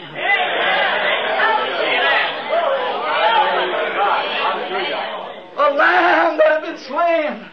Bloody. I don't care how many saints have been slain, they were all do it. Every one of them, like the thief said at the cross, we've sinned and we are doing this, but this man's done nothing. He was the only man that was worthy. Here he come from the intercessory box. What's he coming for now? What's he? Oh. John was weeping. Where's all that? What's going to happen? Said, don't weep, John, said the elder. Here comes the lion. He was the one prevailed when he looked. Here come a lamb. Bloody. Had it been slain, anything kills bloody. You know, it's been killed, his neck's been chopped open or something. The blood's all over. Here come a lion being slain. And he came forth. Oh, my. What? To make his claims on his redemption. Amen. Amen. Oh, don't you just feel like it's going to a corner, sit down and cry a while? Here come a lamb, still bloody. John, there wasn't nothing there. All the celebrity was standing around, but there was none of them could do it. So here come the lamb now. His intercessory days is over. The mediatorial days, that's when this angel's going to stand there. You wait till you get the seals, and time shall be no more. That's right. That half-hour silence. Watch what takes place in that half-hour silence. When that seventh seal next Sunday night, Lord willing. He comes forth, what? To take his claims now. Oh, my. Comes forth to take his claims. Now, he had done the kinsman work. He'd come down, become man, died. He'd done the kinsman work of redemption, but had not as yet called for his claim. Now he comes on the scene to claim his rights. Watch what takes place. Oh, my. For which he was slain. For as becoming a kinsman to man to die in his place to redeem him, but the elder was right when he said he was a lion. See? The elder called him and said a lion because he had been a lamb, an intercessor, a bloody lamb. But now he's coming forth as a lion. His days of intercession's over. Let Let him that's filthy be filthy still. Let him that's righteous be righteous still. Let him that's holy be holy still. The thing is closed. Oh, bruh. Then what? Then what? And remember, it comes at the seventh church age, when the mysteries of God will be opened up. Now, what's real close? This is something you must get. Now, he had been doing his mediatorial work, making intercessions for the believer for 2,000 years. He had been back there a lamb. Now, he is stepping forth from eternity to take the title deeded book and to break the seals and reveal the mysteries. Amen. When of it? At the end time. Do you get it? Amen. All right, we'll go on there.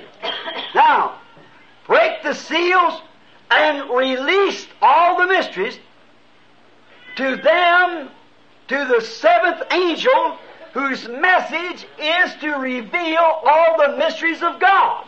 The mysteries of God lays in these seven seals. See? That's what he said here. All the mysteries lays in these seven seals. And the Lamb comes forth now from being a mediator between God and man. He becomes alive. And when he becomes alive, he takes the book. That's his rights. God's held it, the mystery. But now the Lamb comes. Nobody could take the book. It's still in the hands of God. No pope, priest, whatever it might be. They can't take the book. The seven seals hasn't been revealed. See? But when when his work is done as an intercessor, he comes forth, and John, the elder, said he's alive. And he comes forth. Watch him. Oh, ah. See? He comes forth to take the book. Now watch. To reveal the mysteries of God that others has guessed at in all these denominational ages. See then, the seventh angel, if this book, Mysteries, is the Word of God, the seventh angel has to be a prophet for the Word of God to come to. No priest, popes, or anything else can get it. The Word don't come to such. The Word of God comes only to a prophet. Always. Malachi 4 promised such. And when he come forth, he'd take the mysteries of God, where the church had got all scrupled up in all these denominations, and restore the faith of the children back to the fathers. And then the world judgment would strike, and the earth would be burned. And then the righteous would walk out upon the ashes of the wicked in the millennium. You understand it now? All right. Others had guessed that in the denominational age, but see, he must be this man, the seventh angel of Revelations 10, 1 to 4, is the seventh angel has the mysteries of God given to him and finishes all the mysteries. It's been left off down through the denominational ages. Now you can see why I do not strike at my brethren in denomination. It's the system of denomination. They do not, there's no need of them trying to know it because it could not be revealed. That's according to the Word. They presumed at it and believed it was there and by faith walked by it, but now it's evidently proved.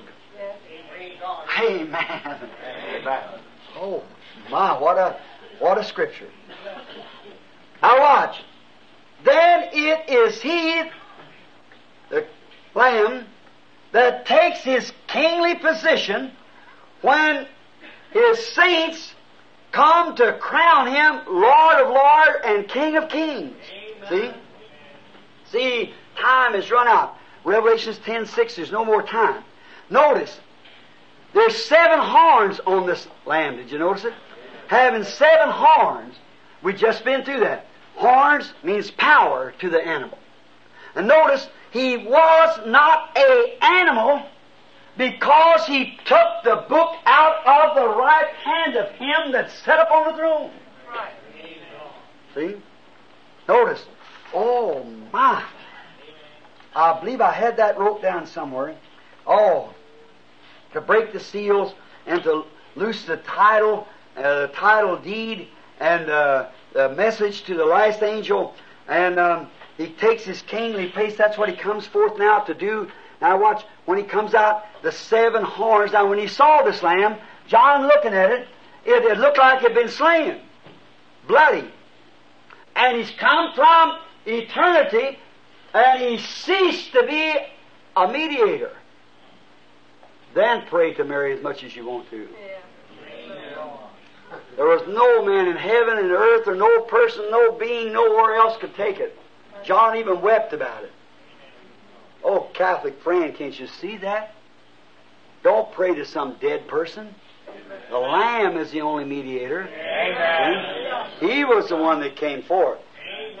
And what did he do now? He's been back here interceding until his blood has atoned for every person, and the Lamb now knows what's written in the book.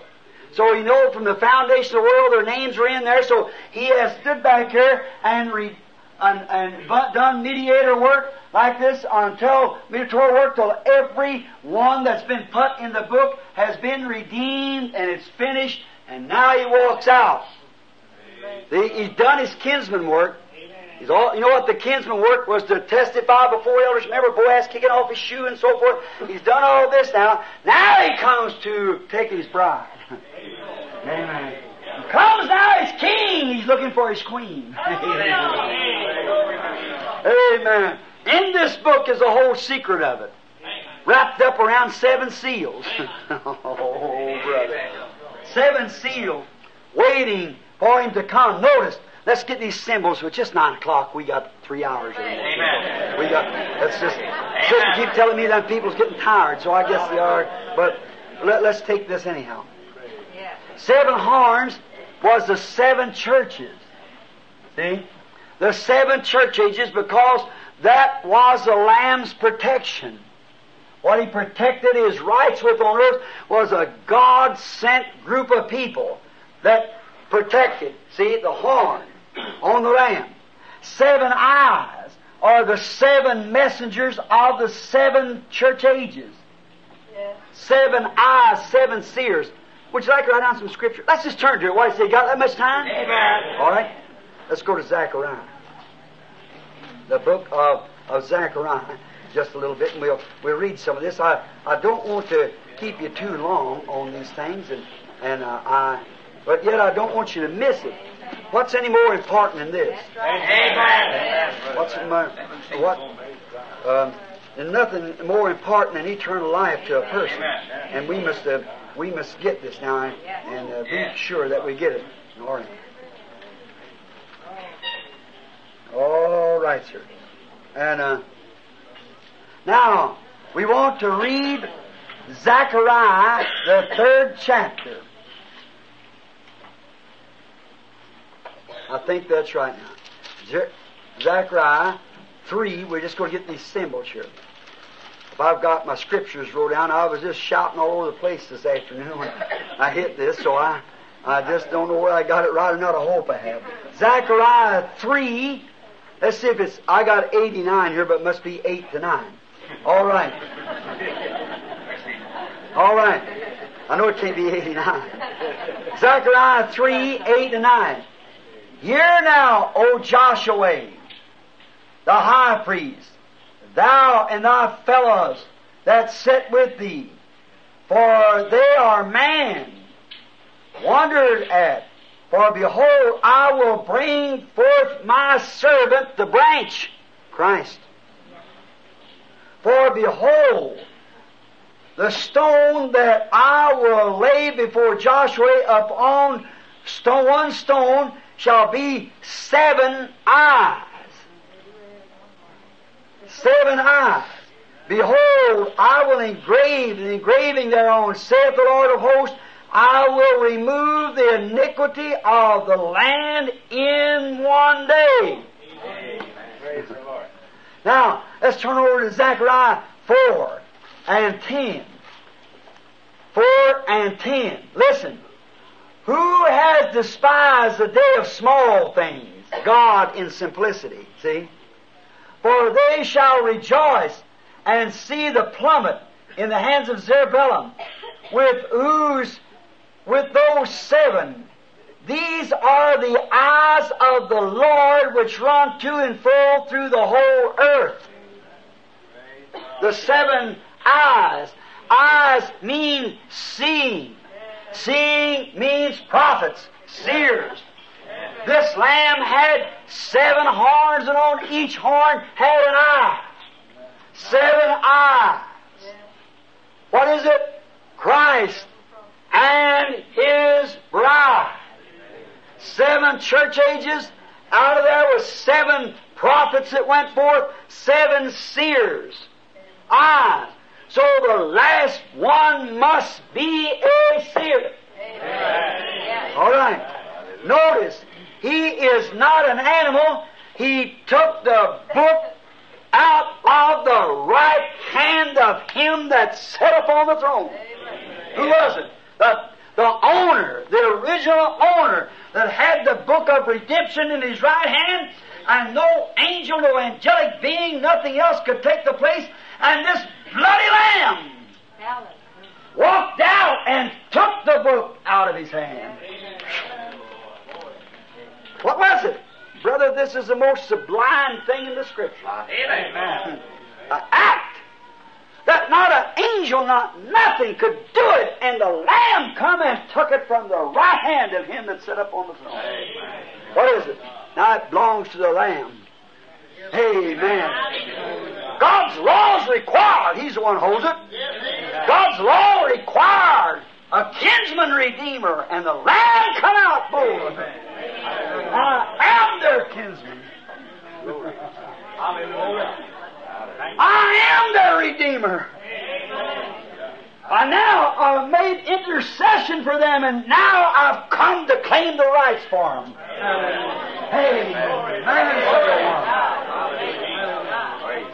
I've come to claim the rights. In that they have a right to everything that lost in the fall, and I've paid the price. Oh, brother. Don't that make you feel religious? Not by good works which we have done, but by His mercy. Oh, wait a minute, and them elders and everything else begin to throw all and dignitaries begin to get on the ground. See? No one could do it. And he walks right up to the right hand of God and took the book out of his hand and claimed his rights. I have died for them. I am their kinsman redeemer. I am the mediator. My blood was shed. I have become man, and I did this in order to get that church back again, the one I foresaw before the foundation of the world. I have purposed it, I spoke it, it would be there, and nobody was able to take it, but I went down and done it myself. I become kinfolks. And he takes the book. Hey, man. Oh, who's waiting there for me tonight? Who is that one church that's waiting there? What else could wait there for you? That kinsman redeemer. Oh, my. What a sublime statement or act. Now, he has a title deed to redemption. He has it in his hand. Mediation is done now. He has it in his hand. Remember, it's been in the hand of God all the time. But now, it's in the hand of the Lamb. Now, watch. The title deed of redemption of all creation is in his hand. And he's come to claim it back for the human race. Not claim it back to angels. Claim it back to the human, which it was given for. To make sons and daughters of God again. Bring them back to the Garden of Eden. Everything they lost. The whole creation, the trees, the animal life, everything else. Oh my, don't that make you feel good? I thought I was tired, but I'm not now. Sometimes I think I get too old to preach now. Go see something like that, and I think I'm a young man. It does something to you. See? For I know this, that there's someone there waiting for me. There's someone paid the price that I couldn't pay. That's right. He did it for me, Charlie. Did it for you. He did it for the whole human race, and now He comes forth to claim His redemptive rights. Claim it for who? Not for Himself, for us. He's one of us. He's our kinfolks. Oh, my. He's my brother. He's my Savior. He's my God. He's my kinsman redeemer. He's all. For what was I without Him? Or what could it be without Him? So see, He's my all. And He's standing there as our kinfolks. And now He's been interceding for us up to this time, and now He comes forth and takes the book of redemption to claim His rights of what He did for us. They died. Jesus said, He that believeth on me, though he were dead, yet shall he live. Whosoever liveth and believeth in me shall never die. He that eats my flesh and drinks my blood has everlasting life, and I'll raise him up at the last day. No matter if he falls asleep in the first watch, second, third, fourth, fifth, sixth, or seventh, wherever he falls asleep, what will happen? The trumpet of God shall sound. That last trump will blast forth the same time that the last angel is giving his message and the last seal is open. That last trumpet will sound, and the Redeemer comes forth to take His redeemed possession. His church, blood washed. Now, the whole creation lays in His hand now, on which the whole plan of redemption is sealed by 7 mysterious seals in this book that He took. Now watch. And He alone can reveal it to whomsoever He will. Amen. He's got it in His hand, see. Now He promised it would be at that time. Now, for it is sealed by 7 seals of mystery, the book of redemption. Now what? As now, friends, I told you to go, it's at 8:30, but I've thrown over 3 or 4 pages here to get to this, so I've already at your 9, so that you can get back tomorrow. But now in this 7-fold book of seals of redemption that the Lamb took within Himself was the only one who could do it, and He took it from the right hand of Him that stood upon the throne, now to claim His redemptive, to claim His rights, to claim for me and you what He redeemed us from to. See? Back to everything that Adam lost in the Garden of Eden, He has redeemed us back to that. Now with the Lamb, with the book in His hands, we are ready to ask His grace and mercy upon us to open the 7-seal book to us. And let us look past the curtain of time. Just a little bit. Glory. Oh, my. Notice, when He took the book, the title deed sealed, just get that in your mind now, and broke the seals of the mystery to reveal them, to bring them to His, see, all of His redeemed subjects. Now when we hit this in the seals, we're going to go back there and see them souls on the altar crying, Lord, how long? How long? And here He is as a mediator on the altar just a little longer until there's more has to suffer like you. But now He comes from here at this last seal. He's no more mediator. He's king now. And what does He do? If He's a king, He has to have subjects. And His subjects is them that He has redeemed. And they cannot come before Him until He takes the rights of redemption. And now He walks forth from a mediator. Where death put us in the grave, He comes forth with the rights. Amen. And even those who are alive and remain till His coming shall not hinder them which are asleep. For the trumpet of God shall sound at that last trumpet when the last seal is broken, when the seventh angel is given his message. The last trumpet shall sound, and the dead in Christ shall rise, and we which are alive and remain shall be caught up together with them to meet him in the air. He claims, he's come forth now to claim his possession. Watch, look at this. Broke the seals, revealed the mysteries. Revealed them where?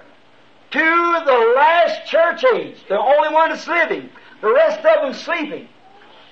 He said if he comes in the first watch, second watch, third watch, on down to the seventh watch. In the seventh watch there went out a command or call. Behold, the bridegroom cometh. And when they did, the sleeping virgin, the nominal churches, said, I believe I'd like to have that Holy Ghost. Have you noticed the Presbyterians and Episcopalians? Did you hear my message in Phoenix to them? Man, who stand up there in the voice of there and saying, well, what's the matter with this author? Saying, Holy Father so-and-so. When the Bible said, call no man Father. Amen. Amen. See? They're sleeping with them. That's the reason. But when they come forth and said, yeah, we believe. A woman just called up another woman and said, I'm Episcopalian. Said, I spoke in tongues the other day. I believe I received the Holy Ghost. But shh, don't tell nobody. I doubt that very much. Amen. You might have spoke with tongues, but you set a man on fire. How's he going to set still? Can't do it. Could you imagine Peter and James and John? And I'm up in the upper room said, we got the Holy Ghost now, but baby, we better keep still. Brother, through windows, doors, and everything, they went out into the street, acting like a bunch of drunks. That's the real Holy Ghost. But you see, that sleeping virgin ain't receiving nothing anyhow. That's right. And remember, while they went to try to buy oil, remember the Scriptures doesn't say they got it. But while they were out trying to buy it, there come a sound. What happened? All those virgins that slept rose and trimmed their lamps and went into the supper. Is that right? And the rest was left for the tribulation period. That's right. Right. Weeping, wailing, and gnashing of teeth. That's the church. Not the bride. The church. Amen. The bride went in. There's a whole difference between the church and the bride. Yes, sir. Went into the wedding supper. Oh, notice, boy. The seals was broke. Why? In the last church age, to reveal these truths. Why? The Lamb broke the seals and revealed them to His church in order to collect His subjects for His kingdom. His bride. See? Oh, my. He wants to bring His subjects to Him now. What is it? Out of the dust of the earth. Out of the bottom of the sea. Out of the pits. Out of everywhere they were placed. Out of the regions of the dark. Out of paradise. Wherever they may be, He'll call. Amen. And they'll answer. Amen. Amen. Hallelujah. Glory. He'll call and they'll answer. He come to get His subjects. He revealed His secrets. And they saw it. And time is no more at that time. Time has run out. It's finished. All right. He leaves the throne to be an intercessor as a slain lamb, to be a lion king, to bring the world to judgment who has rejected His message. He's not a mediator. Remember the Old Testament teaching now, as we hurry. When the blood went off the mercy seat, what was it? Judgment seat.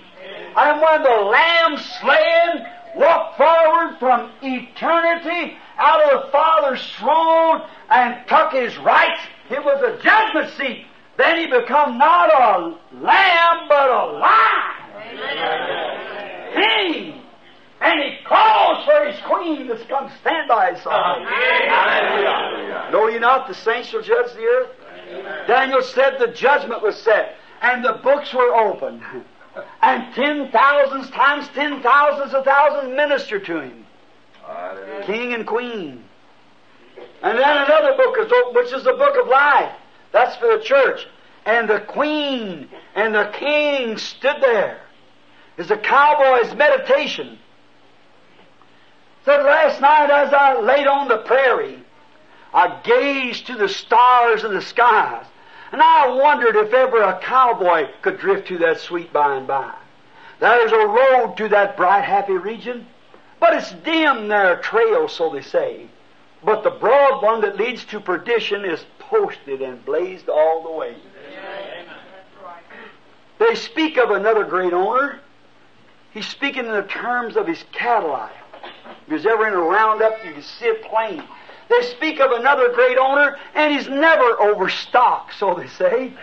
He'll always make room for a sinner that'll drift on that straight and narrow way. They say he will never forsake you, and he knows every action and look, for safety we'd better get branded, have our name on his great tally book.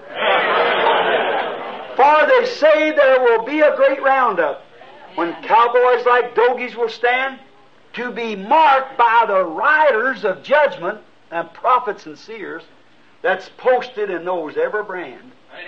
There's ever a roundup. See the boss stand out there in the riders and milling in that herd of cattle. He'll see his own brand go by and he'll motion to the boss, and the boss will sit and give him the nod. His pony runs right in around this milling, cropping bunch of horns like that and cut his own cows out. See? They say there will be a great roundup, and cowboys like dogies will stand.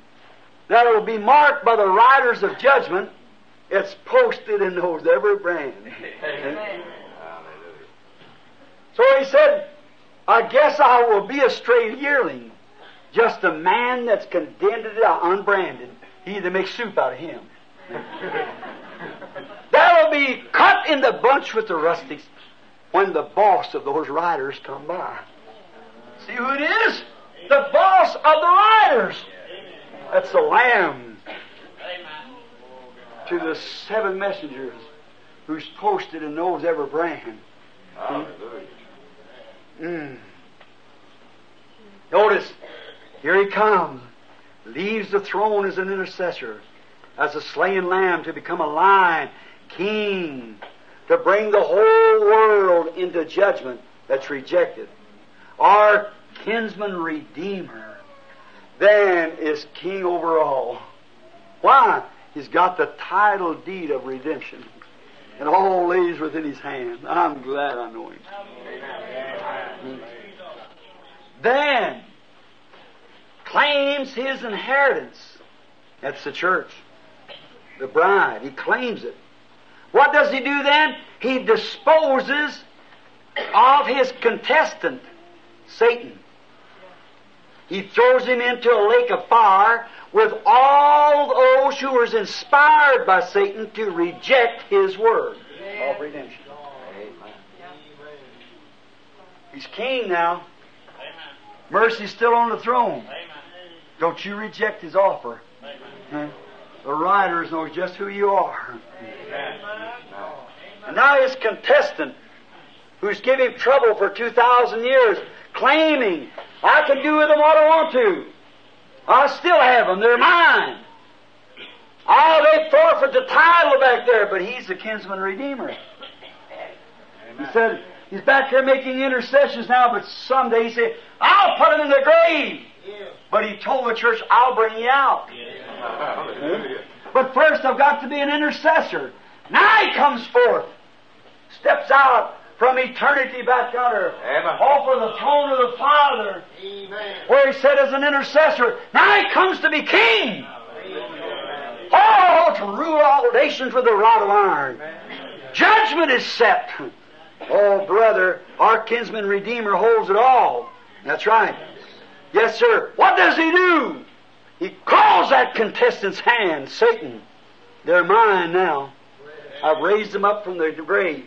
And it takes all the liars and the perverters of the Word and all like that with Satan and destroys them in the lake of fire. She's all over now. Throws them in a lake of fire. Oh, my. Hallelujah. You know what? I want to say something here before we close. And then we'll hurry. Notice, we're down now to the 7th verse. But from the 8th verse to the 14th, I want you to notice what takes place. All that was in heaven and all that was in the earth. Just listen to this. Let me just read it. I believe it'd be better if I just read it out of the book. With the 7th verse. See? And watch the 6th verse. And I beheld, and lo, in the midst of the throne and of the 4 beasts, and in the midst of the elders stood a lamb, as it had been slain, having 7 heads, or 7 horns, and 7 eyes. We just explained it. Which are the 7 spirits of God sent forth to all the earth. See? 7 church angels. The 7 messengers that kept that fire burning. See? All right. And he came, the Lamb, and took the book out of the right hand of him that sat upon the throne. Sat upon the throne. Now watch. And when he done that, watch what's taking place. You talk about a jubilee. Amen. Now this is exactly the breaking of them seals take place. We're getting a half hour of silence. Just after this. Watch this. And we start in, we finish this up next Sunday night right here. And listen close now. Are you ready? Say amen. Amen. Listen close what took place. When he had did this, when all creation was groaning, no one knew what to do. And John was weeping. Here come the Lamb. Walked over, and this book was in the hands of the original owner, because man had fell and lost it, and no man was able to take it anymore to redeem the earth. No priest, pope, nothing, as I said. But the Lamb come up. No Mary, no saint this or saint that.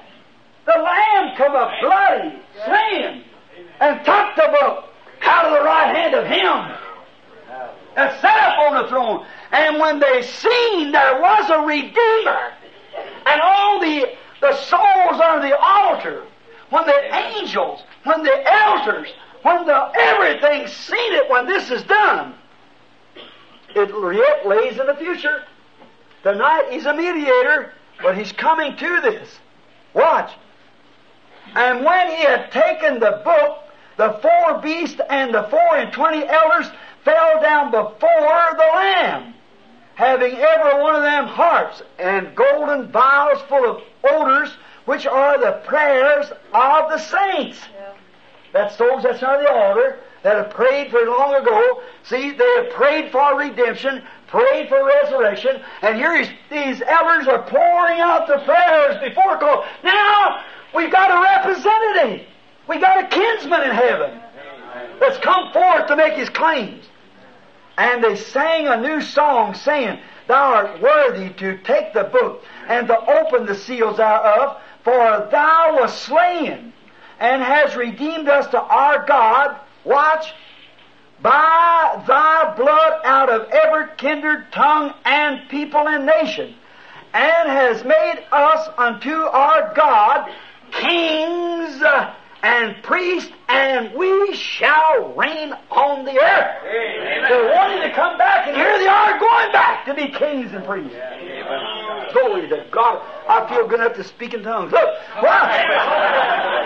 Yes, it seems like I ain't got enough language I can praise Him with it. Amen. I need one that I don't even know. Notice. And I beheld, listen to this, and I beheld and I heard the voice of many angels. Listen what a jubilee going on. When they seen that Lamb come and take that book of redemption, the souls screamed out, we'll get it. Everything, the elders fell down. They poured out the prayers of the saints. What? There was represented a kinsman for us. Amen. They fell upon their faces and they sang a song and said, Thou art worthy. Amen. Or you were slain. Watch. What? And look at these angels. And I beheld and heard the voice of many angels around about the throne, and the beast, and the elders, and the number of them was 10,000 times 10,000s of thousands. Whew. Notice, saying with a loud voice, Worthy is the Lamb that was slain to receive power and riches and wisdom and strength and honor and glory and blessings. What a jubilee going on in heaven when that Lamb leaves that intercessor box to come here to possess His claims. Amen. You know what I got next to John? He must have saw his name wrote there. When them seals broke, he must have got real happy. This is what he said. And every creature which is in heaven, and on the earth, and underneath the earth, such as within the sea, and all that in them is in them, heard me, saying, Blessings, honor, glory, power be to Him that sits upon the throne and to the Lamb forever. Amen, amen, and amen. Hallelujah. Oh, and the 4 beasts said, Amen. And the 24 elders fell down and worshipped Him that lives forever and ever. Amen. Talk about a jubilee. Talk about a time when that Lamb walked forth. Amen. See, the book's even sealed in heaven, the mysteries are. Say, is my name there? I don't know. I hope it is.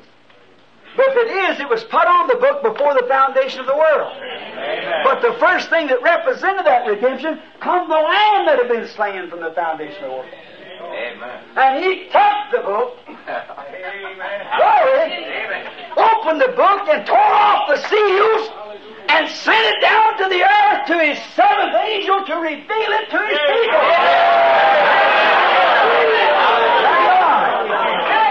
Oh my!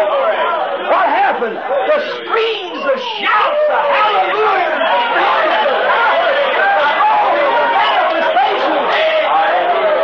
and old John, who had been standing there, brother, crying. Why, he said everything in heaven, everything in the earth, and everything in the sea heard me holler.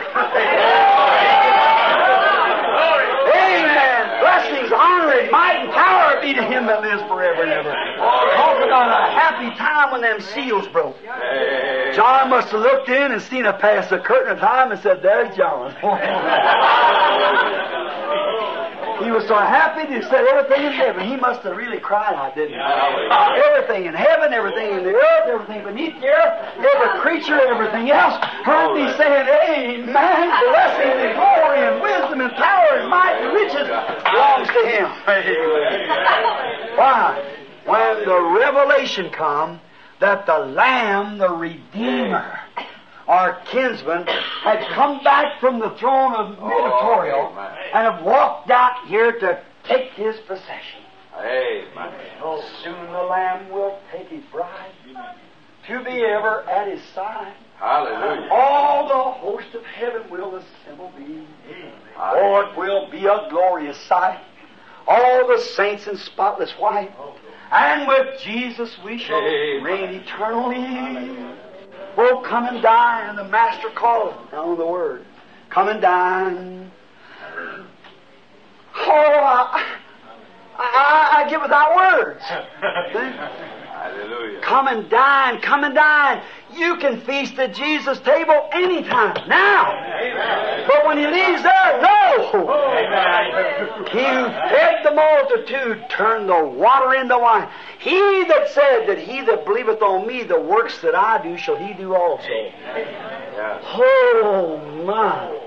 He that promised these things in the last days. He that said these things. He that's now in the time of the revelation of these things being made known. Come and dine. Oh, don't miss it, my brother. Now let us bow our heads just a minute.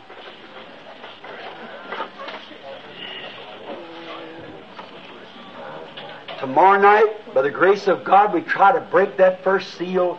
If God will break it for us and let us see what this revelation has been, hid from the foundation of the world. Before we do that, sinner friend or lukewarm church member,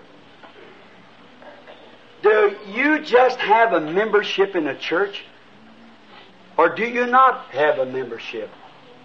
And if you have only a membership, you'd be pretty near as well off without it. You need a birth.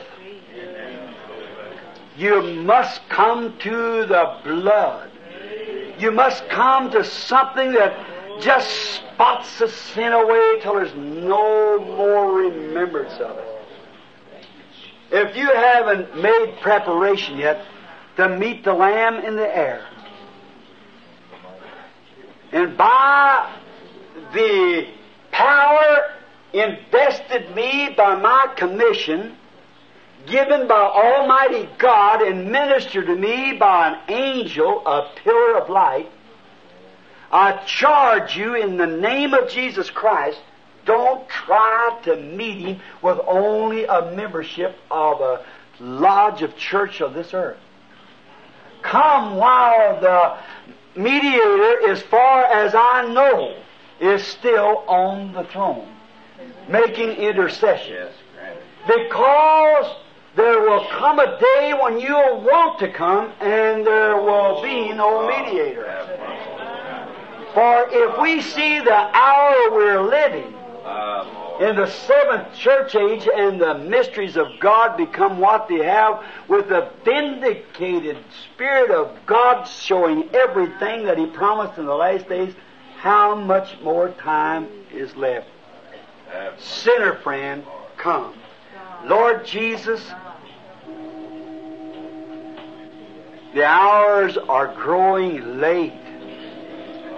It may be even later than we are thinking. And we are happy to see this hour approaching. It is the most glorious hour that the world has ever known for the believer. But for the rejecter, the most saddest time that could ever be, there couldn't find words in the alphabet, letters, to make words that could express the trouble and sorrow that lays ahead. And neither is there words could be formed from our alphabet to express blessings that lays ahead for the believer. Father, there may be some tonight here without hope.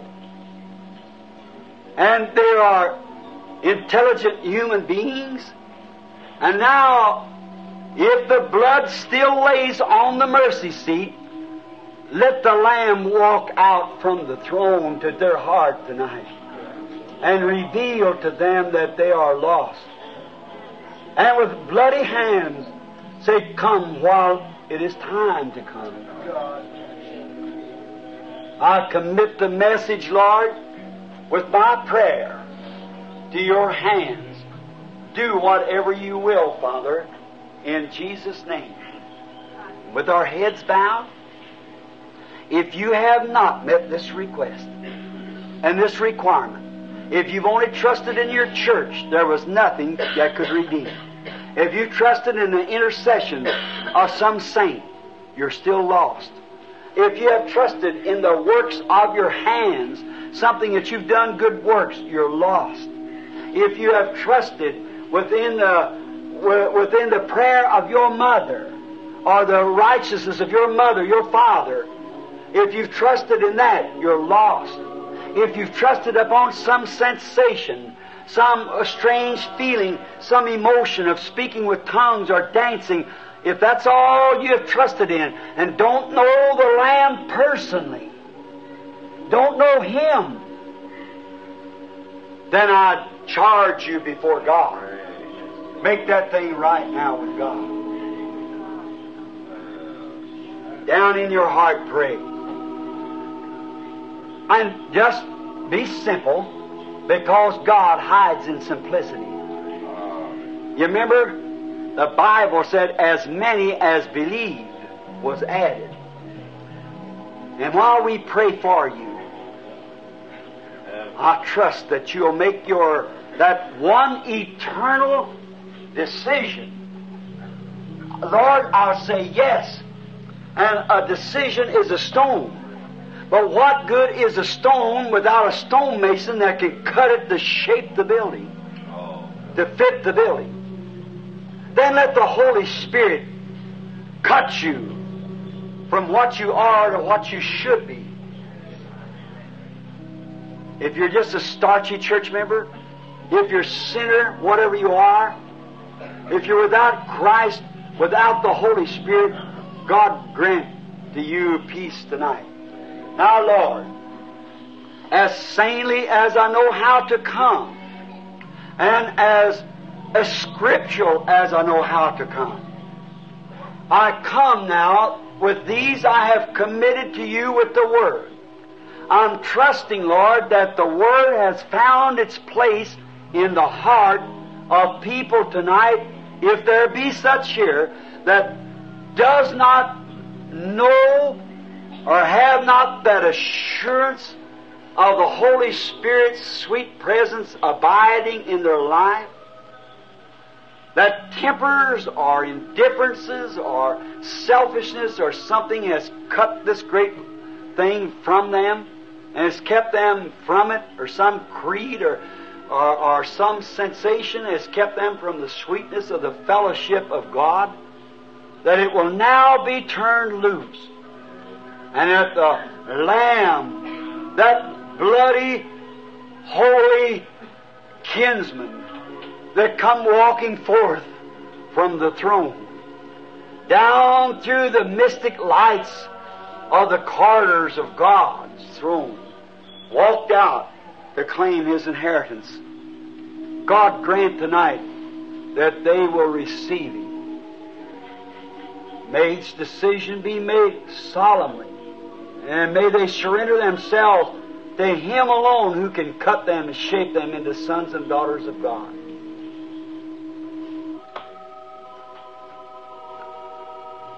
Now in solemn prayer,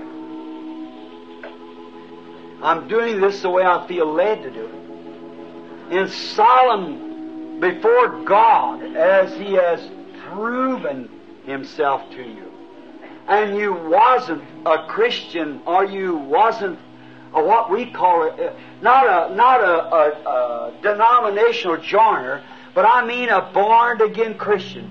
But you solemnly believe the message is true. And you solemnly believe that you can only be saved by the grace of God. And you do believe that He's speaking to your heart now, and you want to accept Him and are ready for His Word to cut you from what you are and make you what you should be. Will you witness the same by standing to your feet? If that person's here and wants to make that all-sufficient stand to your feet.